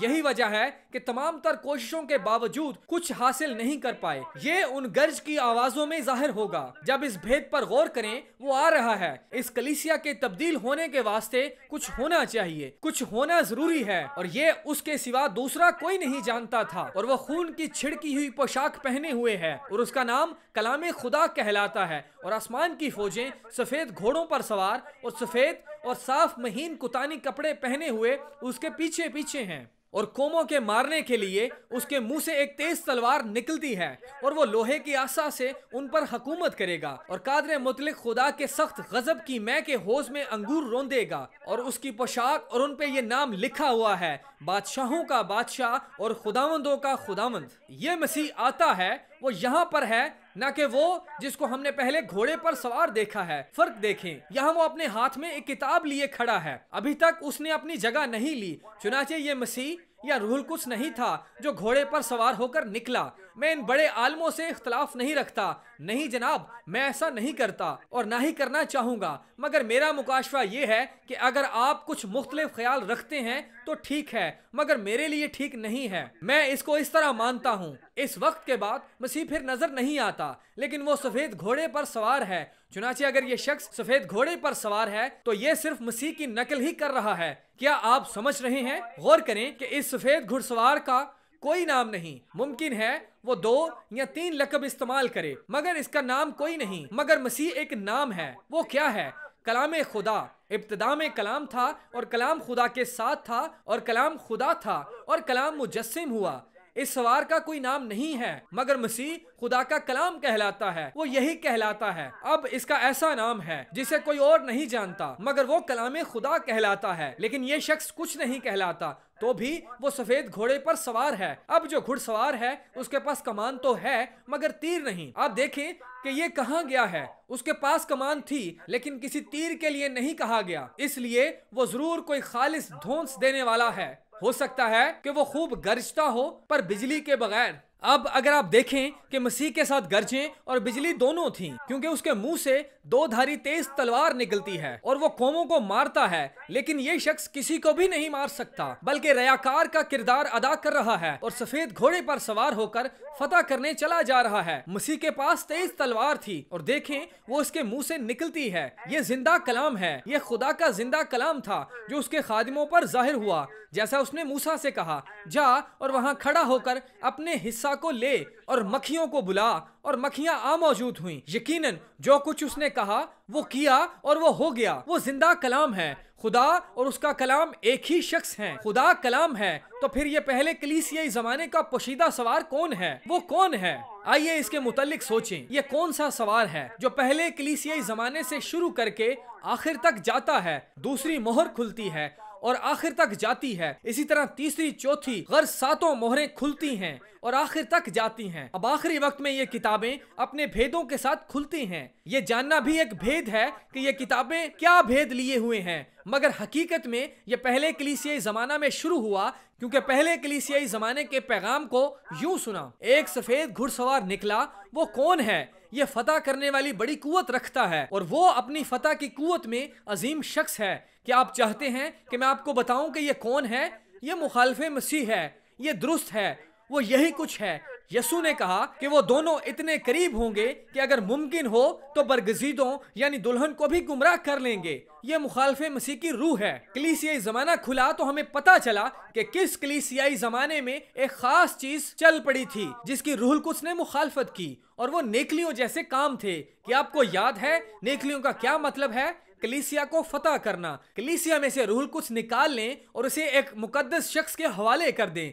नेकलियों की आवाज पहले जमाना में उठी और दूसरे कलीसियाई जमाना में उसने तालीम की सूरत इख्तियार कर ली। पहले कलीसियाई जमाने में अजारादारी कायम करके नासिया कौंसल बनाई गई। इसके बाद वो कलीसिया में एक तालीम बन गई। पहली बात जो वाकया हुई क्या थी? इससे एक तंजीम पैदा हुई। क्या यह दुरुस्त है? मुझे बताएं कि पहली मुनज़्ज़म कलीसिया, रोमन कैथोलिक कलीसिया कहां से आई? मुझे बताएं कि क्या मुकाशवा 17 बाब में यह नहीं लिखा कि वो एक कस्बी थी और उसकी बेटियां फाशा थीं? बिल्कुल यही वो चीज थी जिसने इस फाशा को मुनज़्ज़म किया। उन्होंने अपनी मकरूहात व हरामकारी और नापाकी को तालीम बना डाला और इंसानी अहकाम की तालीम देनी शुरू की। अब गौर करें कि वो फतह करना शुरू करता है। उसके पास कोई ताज नहीं है। यहाँ मैं सफेद घोड़े के सवार का जिक्र कर रहा हूँ। कमान और ताज इसे बाद में दिए गए। शुरू में इसके पास कोई ताज न था, मगर बाद में इसे ताज दिया गया। उसके पास ऐसे 3 थे, ऊपर तले 300 साल बाद नासिया कौंसिल में जब उसने इन लोगों के दरमियान नेकलियों की रूह इस्तेमाल करके एक तंजीम कायम की और वो चलती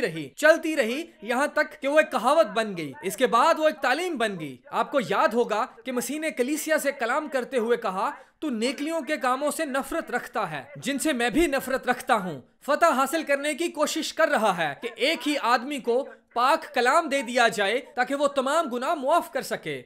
और अभी हमने पढ़ा यहाँ पौलुस रसूल ने इसकी बाबत कहा कि वो चीज आखिर में बैठेगी और आखिरी दिनों से पहले जाहिर ना होगी। फिर रोकने वाला दूर किया जाएगा और खुदा का पाक रूह उठा लिया जाएगा और वो अपने आप को जाहिर करेगा। आज वो सफेद घोड़े के लबादे में है। देखें कि चंद ही मिनटों में वो किस तरह सफेद घोड़े को तब्दील करता है। वो सिर्फ सफेद घोड़ा ही नहीं बन जाता, बल्कि वो कई सिरों और सींगों वाला हैवान भी बन जाता है। सफेद घोड़ा मां सवाए फरेब के और कुछ नहीं, और यही वजह है कि लोगों ने आज तक इसे नहीं पहचाना, मगर अब वो कलाम के जरिए जाहिर किया जाने वाला है। देखिए कि मुखालिफ मसीह मुजस्सम इंसान है, फिर इसको ताज पहनाया जाता है। जब वो कलीसिया में नेकली की रूह से शुरू होता है तो ये एक रूह है और आप किसी रूह को ताज नहीं पहना सकते, मगर 300 साल बाद ये पोप बन जाता है, तब वो इसे ताज पहनाते हैं। इब्तिदा में उसके पास कोई ताज नहीं होता, मगर बाद में जब वो रूह मुजस्सिम होती है तो ताज हासिल करती है। वो इंसान बन गया, नेकलियों की तालीम इंसान बन गई, फिर वो इसे ताज पहना सकते हैं। पहले वो ऐसा ना कर सके क्योंकि वो महज एक तालीम थी। इस बात को देखें कि ये रूहुल कुद्स जो हम में है हमारे लिए मुजस्सम होता है, और जो रूहुल कुद्स की सूरत में हमारे दरमियान है, यीशु मसीह की शख्सियत में हमारे लिए मुजस्सम होता है, तो हम इसे बादशाहों का बादशाह बनाएंगे। अब याद करें, जब मसीह तख्त पर बैठा तो मुखालिफ मसीह भी तख्त पर बैठा। यहूदा जब मसीह जमीन पर से चला गया तो यहूदा भी जमीन से चला गया, और ठीक जिस वक्त रूहुल कुद्स वापस आया तो मुखालिफ मसीह भी वापस आया। आपको याद होगा यूहन्ना ने कहा, ऐ बच्चों, मैं नहीं चाहता कि तुम मुखालिफ मसीह की बाबत जानने में बेखबर रहो, क्योंकि वो तो पहले ही आ चुका है और नाफरमानी के फर्जंदों में काम करता है। उस वक्त मुखालिफ मसीह ने नेकलियों की रूह की सूरत इख्तियार करना शुरू की तो एक तंजीम बनाई। इसमें कोई शक नहीं कि मैं इस चीज से नफरत करता था। ये मैं नहीं था, बल्कि मेरे अंदर कुछ था, इसलिए जो कुछ अंदर है वो बाहर आता है। क्या आप समझ रहे हैं? मैंने हर पहलू से इस बात का तज्जिया किया और अब मैं इसे समझ रहा हूँ। नेकलियों की रूह से खुदा ने हमेशा नफरत की है और वो रूह अब मुजस्सिम हुई और उन्होंने उसके सर पर ताज पहना दिया। जरा पढ़ें कि दानियल ने कैसे कहा कि वो कलीसियाई बादशाहत हासिल करेगा। देखें दानियल की किताब 11 बाब 21 आयत। दानियल यहाँ बताता है कि वो किस तरह इस मकाम को हासिल करेगा। फिर इसकी जगह एक पाजी बर्पा होगा जो सल्तनत की इज्जत का हकदार ना होगा, लेकिन वो नागहां आएगा और चापलूसी करके मुमलकत पर काबिज हो जाएगा। और बिल्कुल यही उसने किया जिसका जिक्र दानियल ने भी किया है कि मुखालफे मसीह करेगा। वो लोगों के लिए मकाम तैयार करेगा और आजकल की कलीसियाओं का ताम नामा मुकर्रर करेगा, इसलिए कि इस कलीसियाई जमाने में वो कलाम यानी मसीह को नहीं मांगते,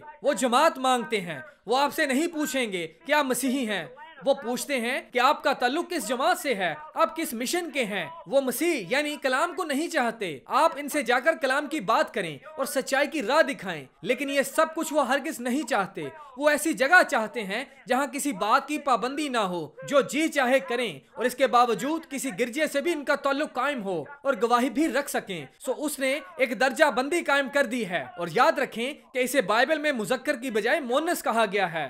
वो कस्बी थी और उसकी बेटियां थीं। आजकल के हिसाब किताब पर पूरा उतरती हैं और लोग मानते भी यही हैं। खुदा ने वादा किया है, जब कलाम का इनकार किया जाता है तो वो अपनी ख्वाहिशात की तरफ मुड़ते हैं। आइए जरा दूसरा थिस्सलुनीकियों 2 बाब 9 और 11 आयत को फिर से पढ़ें। वो कहता है कि इस वास्ते कि उन्होंने हक की मोहब्बत को इख्तियार ना किया जिससे उनकी निजात होती, इसी सबब से खुदा उनके पास गुमराह करने वाली तासीर भेजेगा ताकि वो झूठ को सच जाने और सजा पाएं। रूहुल कुद्स ने यही कहा है। क्या आज कलीसिया की यही ख्वाहिश नहीं है? आप कोशिश करके लोगों से कहें कि आपको ऐसा करना चाहिए, ये करना चाहिए, वो करना चाहिए, तो वो झट से कहेंगे कि हम तो मेथोडिस्ट हैं, हम प्रेस्बिटेरियन हैं, हम फला हैं, वगैरह वगैरह। और उन्हें आपकी कश्ती का सवार बनने की जरूरत नहीं है। वो यकीनन यही चाहते हैं। और खुदा ने कहा कि मैं उनके पास गुमराह करने वाली तासीर भेजूंगा ताकि वो झूठ को सच जाने। अब सुने कि बाइबल क्या कहती है।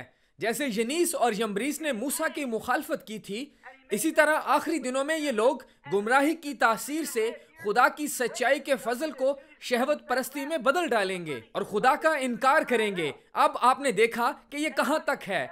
ये सिर्फ कैथोलिक ही नहीं, प्रोटेस्टेंट भी हैं। ये सब हैं। सारी दुनिया ऐसी ही मुनज़्ज़म है। वो सफेद घुड़सवार है, सफेद रासबाज कलीसिया की तर्ज पर, मगर मुखालिफे मसीह। जिस तरह मसीह सफेद घोड़े पर आ रहा है, ये भी इसी तरह सफेद घोड़े पर सवार है, बिल्कुल मुखालिफ। इस कदर मिलता जुलता है कि अगर मुमकिन हो तो बरगजीदों को भी गुमराह कर दे। ये है मुखालिफे मसीह। उसने पहले कलीसियाई जमाने में सवारी शुरू की, अब ये हर जमाना में सवारी करता आया है। आप कहेंगे कि रसूलों के वक्त में भी?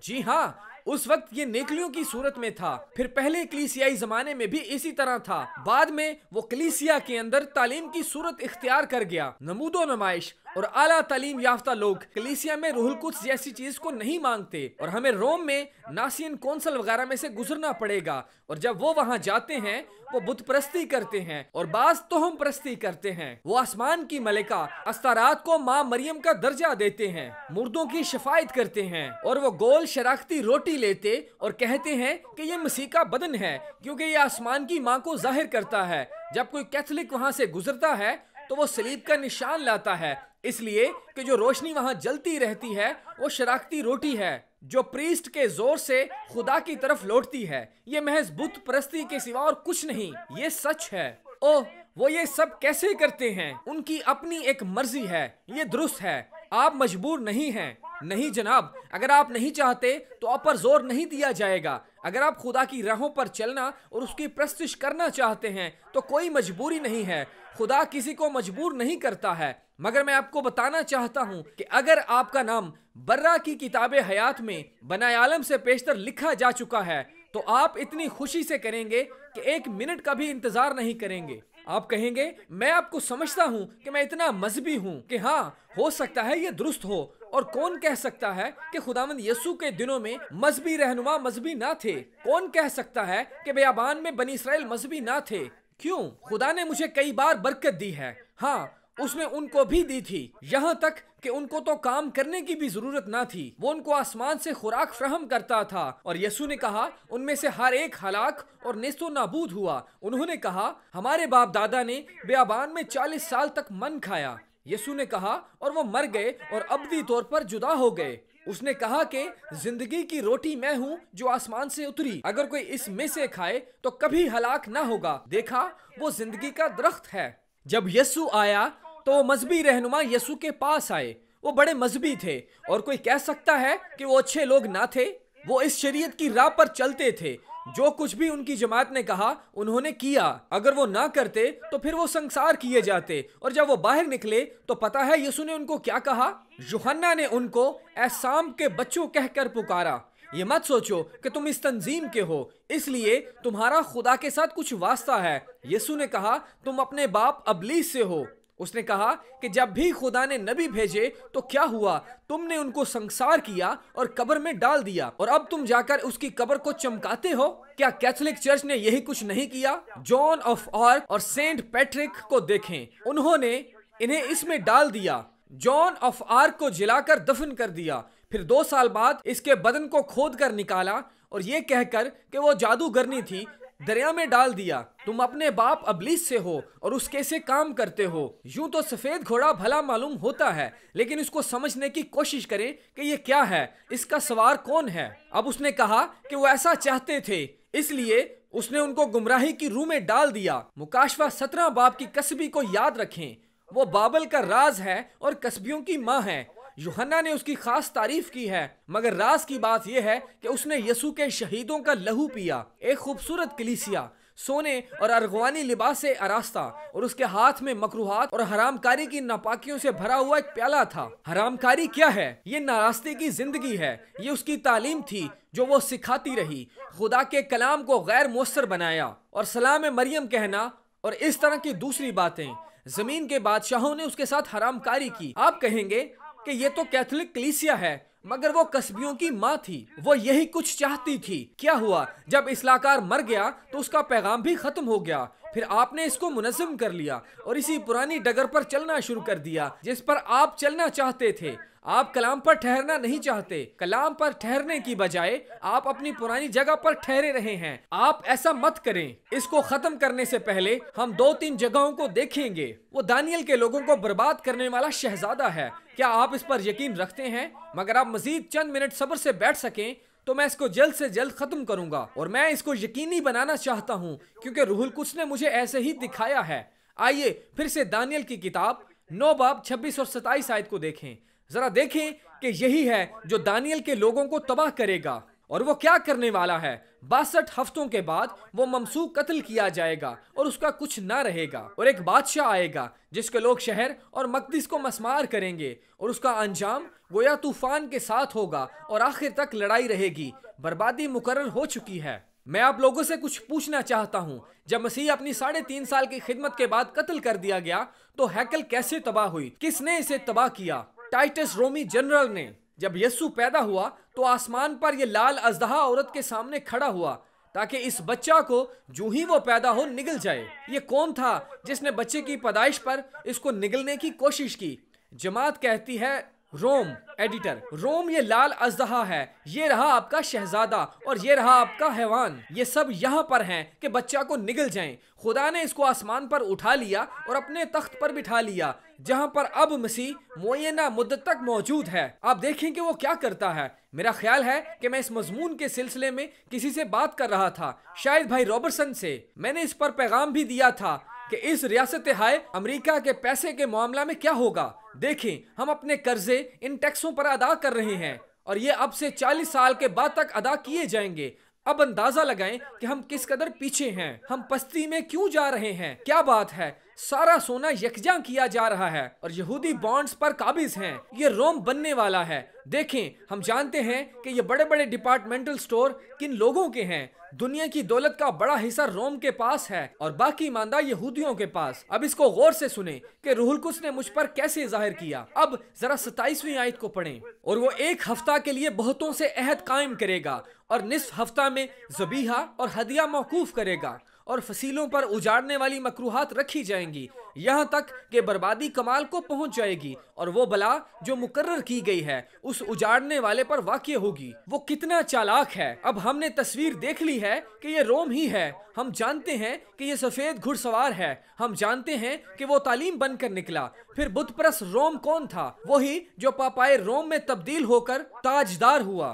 ख्याल करें कि आखिरी वक्त में पहले जमाना में नहीं जब यस्सु मनादी करता था, बल्कि आखिरी वक्त में, हफ्ते के आखिरी हिस्सा में। हमने अभी दानियल के 70 हफ्ते लिए और मसीह ने 3.5 साल तक पेशन गोई की है और 3.5 साल अभी बाकी हैं। क्या ये दुरुस्त है? ये शहजादा दानियल के लोगों के साथ आखिरी अयाम में अहद बांधेगा जो यहूदी हैं। ये वो वक्त होगा जब दुल्हन उठा ली जाएगी, वो उसको ना देखेगी। गौर करें कि दानियल के आखिरी हफ्ते में ये शहजादा रोम के साथ अहद बांधता है, बेशक दौलत की खातिर, क्योंकि कैथोलिक और यहूदी दुनिया की दौलत पर काबिज हैं। मैं वेटिकन में था, मैंने 3 मंजिला ताज देखा है। मैं पोप के साथ मुलाकात करने वाला था। बैरन वॉन्क ब्लूमबर्ग ने मेरे लिए बुध की सपहर जाने का वक्त तय किया और जब मैं वहां जाने को था तो उन्होंने मुझे ताकीद की कि वापस आते वक्त उसकी तरफ पीठ मत करना। यहाँ तक तो ठीक था, मगर मैंने कहा मुझे उसके सामने क्या करना होगा। उन्होंने कहा कि एक घुटना टेक कर उसकी उंगली को चूम लेना।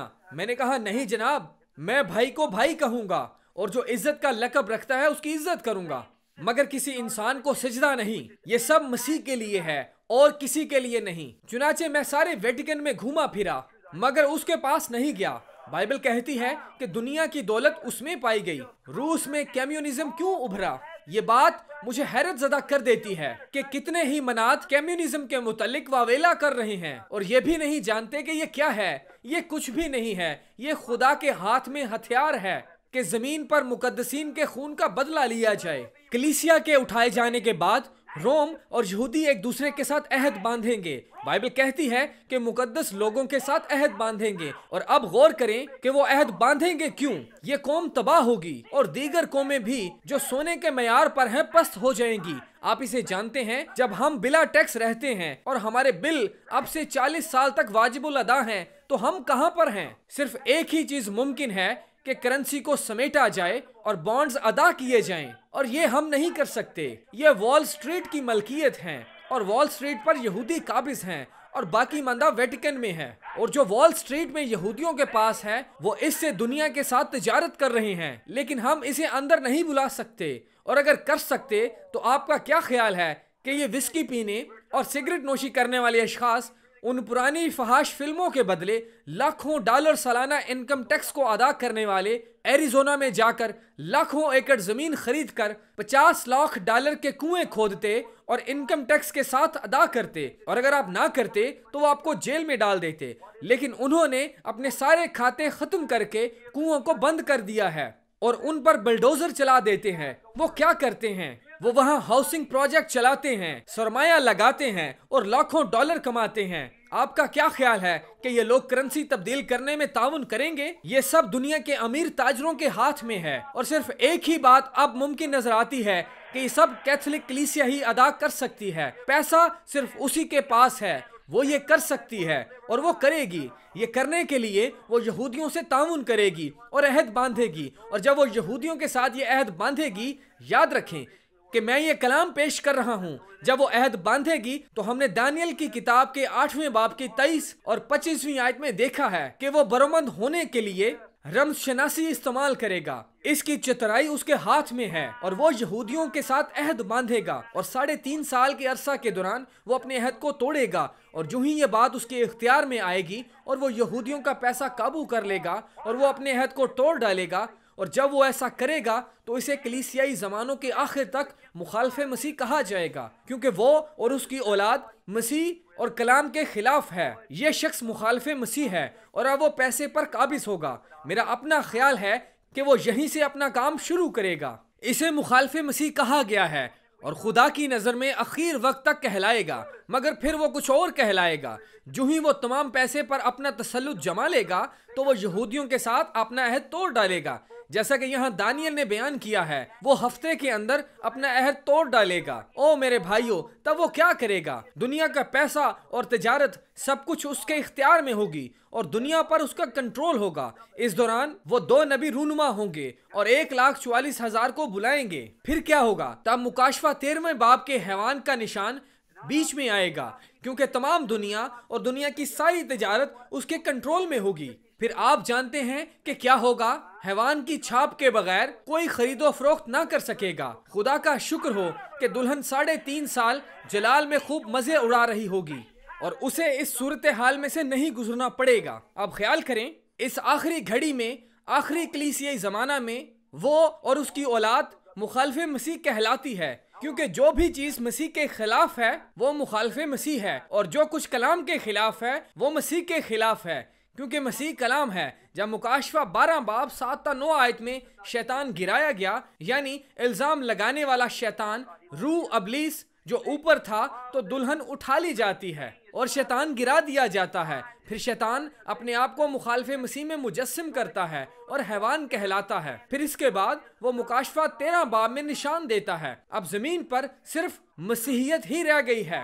याद करें कि थेसलुनीकियों में वो खुदा के घर में बैठकर अपने आप को खुदा कहलाता है और कल दुनिया में लोगों के गुनाह को माफ करता है। ये सिलसिला जारी रहेगा और बेदीनी बढ़ जाएगी, क्योंकि उसे अपने मुअय्यन वक्त से पहले जाहिर ना किया जाएगा। तब दुल्हन उठा ली जाएगी और जब ये हो जाएगा तो वो मुखालिफ मसीह हैवान बन जाएगा। ओह, काश लोग इसे समझ लें। अब याद रखें, हैवान और मुखालिफ मसीह एक ही रूह हैं। ये 3 सूरतों में हैं।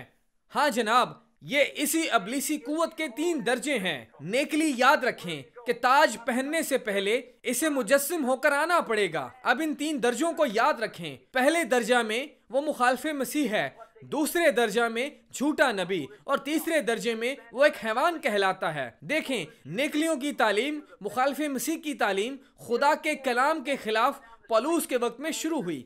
मुखालिफ मसीह इसे फिर झूठा नबी कहा गया। लेकिन जब उस तालीम ने इंसानी जामा पहन लिया तो वो कैथोलिक कलीसिया की तालीम का एक नबी बन बैठा। पोप झूठे कलाम का नबी था और इसी ने इसे झूठा बनाया। तीसरा दर्जा एक हैवान का है, एक शख्स जो आखिरी अयाम में बुत प्रस्त रोम की हर एक ताकत के साथ ताजदार हुआ और वो झूठे नबी में समा जाता है।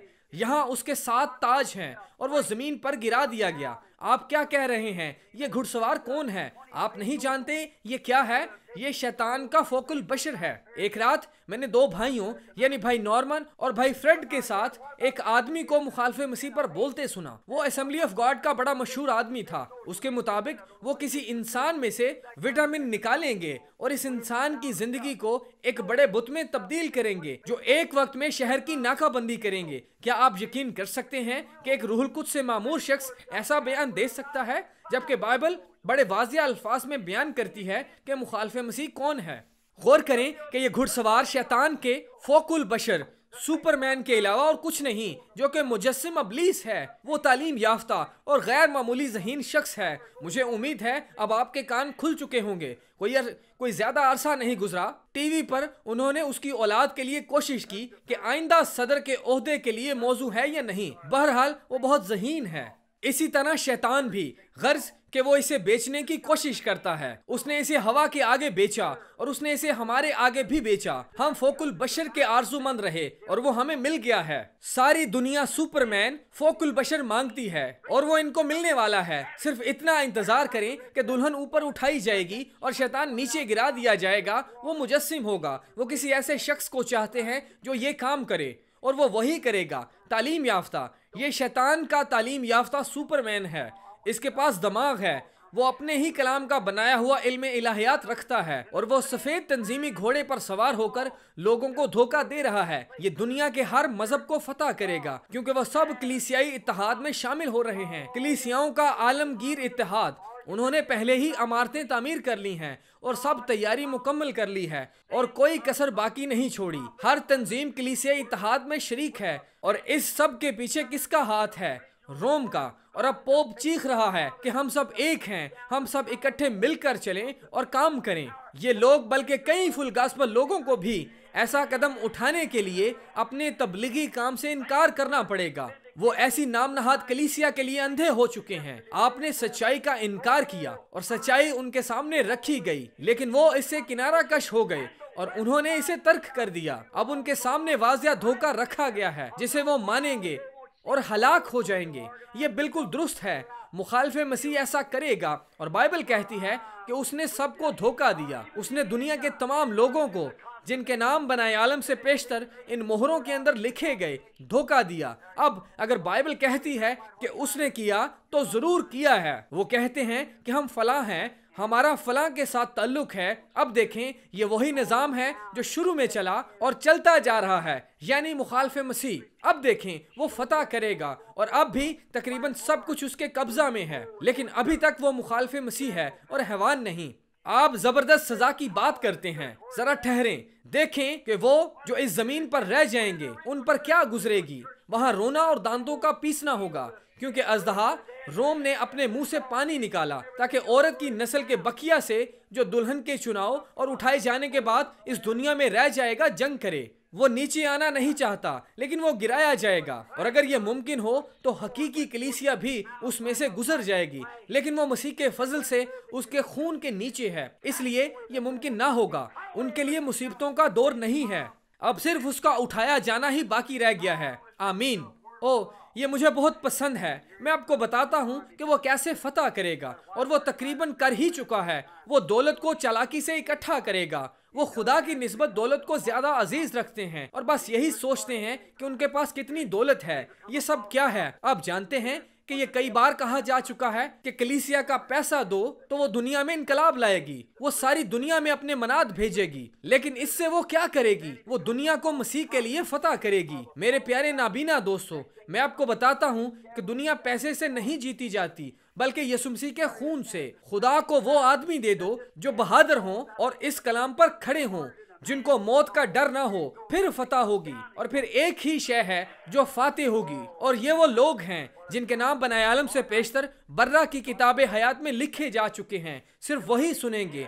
दौलत इस सिलसिले में कुछ ना कर सकेगी, बल्कि वो इन्हें तंजीमों की पुरानी रसूमात में धकेल देगी। हाँ, वो एक तालीम याफ्ता और ज़हीन शख्स होगा, चालाक व होशियार। इसी तरह उसके इर्द गिर्द उसकी तमाम औलाद होगी, PhD, LLD, DW, DQSD, उनके पास डिग्रियां होंगी। क्यों? इसलिए कि वो शैतान के तख्त हैं। हर वो फरेब और अयारी जो बाइबल के खिलाफ है, जो शैतान की तरफ से है, इसी तरीका से तो उसने हवा को बहकाया। हवा ने कहा ये लिखा है। खुदा ने हमें कहा कि ये ना करना। उसने कहा सब्र करो। यकीनन खुदा ऐसा नहीं करेगा, मगर मैं तुम्हारी आंखें खोलता हूँ और कुछ अकल देता हूँ। उसने इसे हासिल किया। हम भी उसकी ख्वाहिश रखते थे और हमने भी इसे हासिल कर लिया है। देखें, वो तमाम मजहबी दुनिया को फतह करेगा और वो दानियल के लोगों के साथ अहद बांधेगा। वो दो कौमों में बट गए हैं, गैर कौम और यहूदियों में।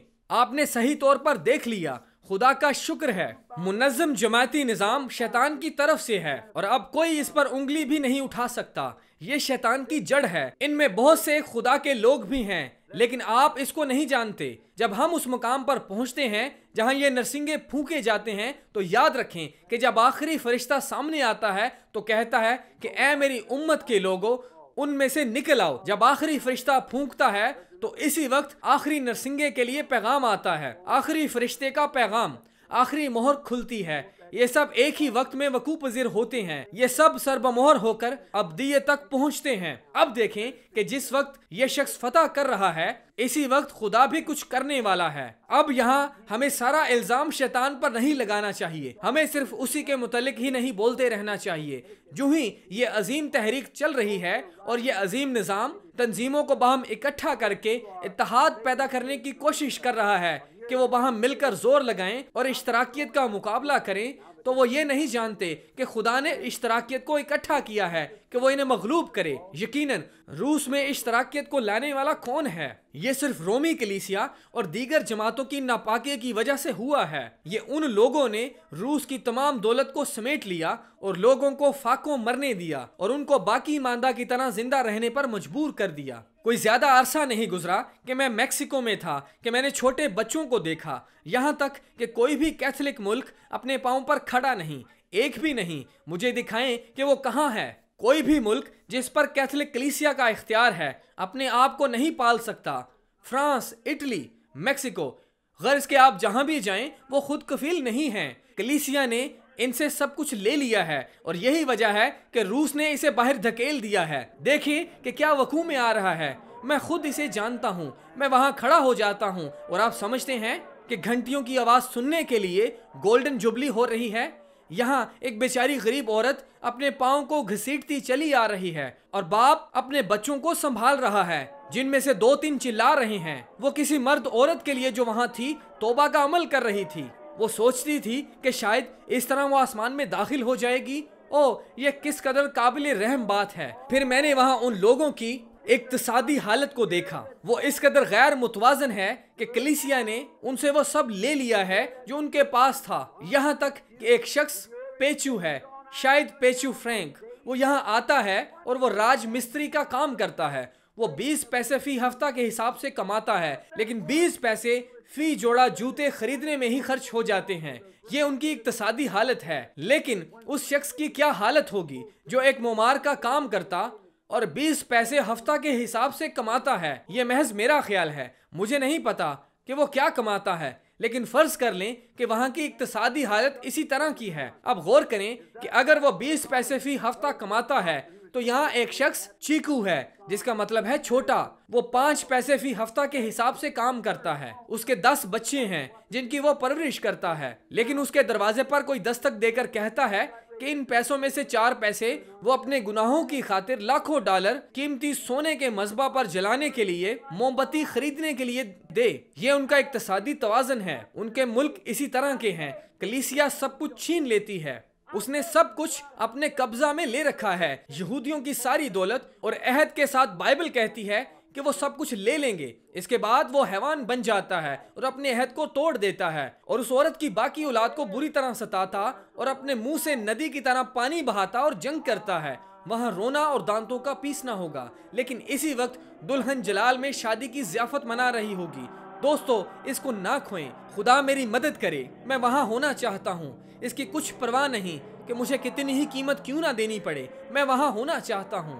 देखें कि जिस वक्त ये हो रहा होगा, जब जमीन पर यह वकूफ़ पज़ीर होगा, खुदा ने वादा किया है कि जब तमाम नुक्ता चीन तंजीमें अपने अकायद के बारे में बहस करती होंगी, तो खुदा ने वादा किया है कि सच्चे कलाम, सच्चे नबी को खुदा के असली कलाम और वालिदों के ईमान की तरफ लाने के लिए पैगाम देकर भेजेगा, ताकि लोगों के दरमियान रूहुल कुद्स की कुव्वत को, इस कुदरत को लाए जो इसे इन तमाम बातों से सरबुलंद करे और उसको अंदर दाखिल करे। इसी कलाम की यसु मसीह तस्दीक करेगा कि वो कल और आज बल्कि अब तक यकसां है, और मैं दुनिया के आखिर तक हमेशा तुम्हारे साथ हूँ, और जो काम मैं करता हूँ तुम भी करोगे, और मैं ठीक तुम्हारे साथ रहूंगा।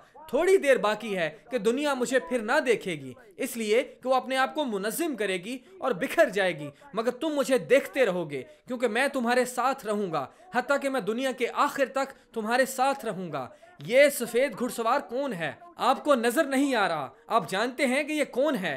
ये वही मुखालिफ मसीह और फरेब देने वाली रूह है जो निकल खड़ी होती है। खुदा इसे दोहराता चला आ रहा है। वहां वो एक शख्स को दिखाता है जिसके हाथ में कमान है और तीर नहीं। वो खाली धमकी देने वाला है, उसके पास कोई ताकत नहीं। आप कह सकते हैं कि कलीसिया की ताकत ये कहाँ है? वो क्या करते हैं और कहते हैं कि हम असली कलीसिया हैं, लेकिन असली कलीसिया तो बदरूहों को निकालती है, बीमारों को तंदुरुस्त और मुर्दों को जिंदा करती, रोया देखती और इस तरह के दूसरे काम करती थी। अब ये कहाँ है? खाली धमकी, बगैर तीर के कमान। ये दुरुस्त है, लेकिन आप देखें कि जब मसीह आता है तो उसके मुंह से शोला जन तलवार निकलती है। जब ये निकली तो वो अपने दुश्मनों को खा गई और उसने शैतान को निकाल फेंका। उसने हर चीज को काट कर रख दिया। उसने अपनी पोशाक खून में भिगो रखी है और उसकी रान पर लिखा हुआ है कलामे खुदा, आमीन। यहाँ वो आसमान से एक बड़ी फौज के साथ आता है, लेकिन वो सफेद घुड़सवार हमेशा ही जमीन पर रहा है। वो मुखालिफ मसीह के लबादे को तब्दील करके झूठा नबी बन जाएगा। देखें, पहले वो एक मुखालिफ मसीह बनता है, यानी एक रूह। इसके बाद वो झूठा नबी बना। इसके बाद जब इब्लीस को जकड़ा गया तो वो मुजस्सिम शैतान बन गया। 3 मरहले। पहल वो शैतानी रूह था, फिर वो झूठा नबी यानी झूठी तालीम का उस्ताद बना। इसके बाद वो मुजस्सिम शैतान बनकर आता है। इस वक्त रूहुल कुद्स ऊपर जाता है तो शैतान नीचे फेंक दिया जाता है और ये एक इंसान में समा जाता है। ये कैसा वक्त होगा? कल रात खुदावंद ने चाहा तो हम दूसरी मोहर को देखेंगे। क्या आप इससे प्यार करते हैं? क्या आप उस पर ईमान रखते हैं? अब मैं रिकॉर्डिंग बंद करता हूं और मैं उसकी सुनूंगा। आप इस बात से वाकिफ हैं? कम से कम मैं उम्मीद करता हूं। भाई, मुझे ये बात कहने दें कि मुझे अब मालूम हुआ है कि खुदा के रूह ने मुझे क्यों तंजीमी ढांचों के खिलाफ रखा। मैं खुदावंद का शुक्र करता हूँ कि उसने ये बातें मुझे दिखाई हैं। मैं जानता हूँ कि ये सच्चाई है। यहाँ यह मुनकशिफ होती है। यहाँ वो तमाम जमानों में सवारी करता चला आ रहा है और अब उसने इसका पूरे तौर पर मुजाहिरा किया है। ये वो है, लेकिन हम इससे धोखा ना खाएंगे। अब आपकी आंखें खुल चुकी हैं। इस किस्म की चीज से दूर रहिए। खुदावंद के साथ अपने पूरे दिल से प्यार करें और उसके साथ रहें। जी जनाब, बाबिल से बाहर निकल आएं। आमीन।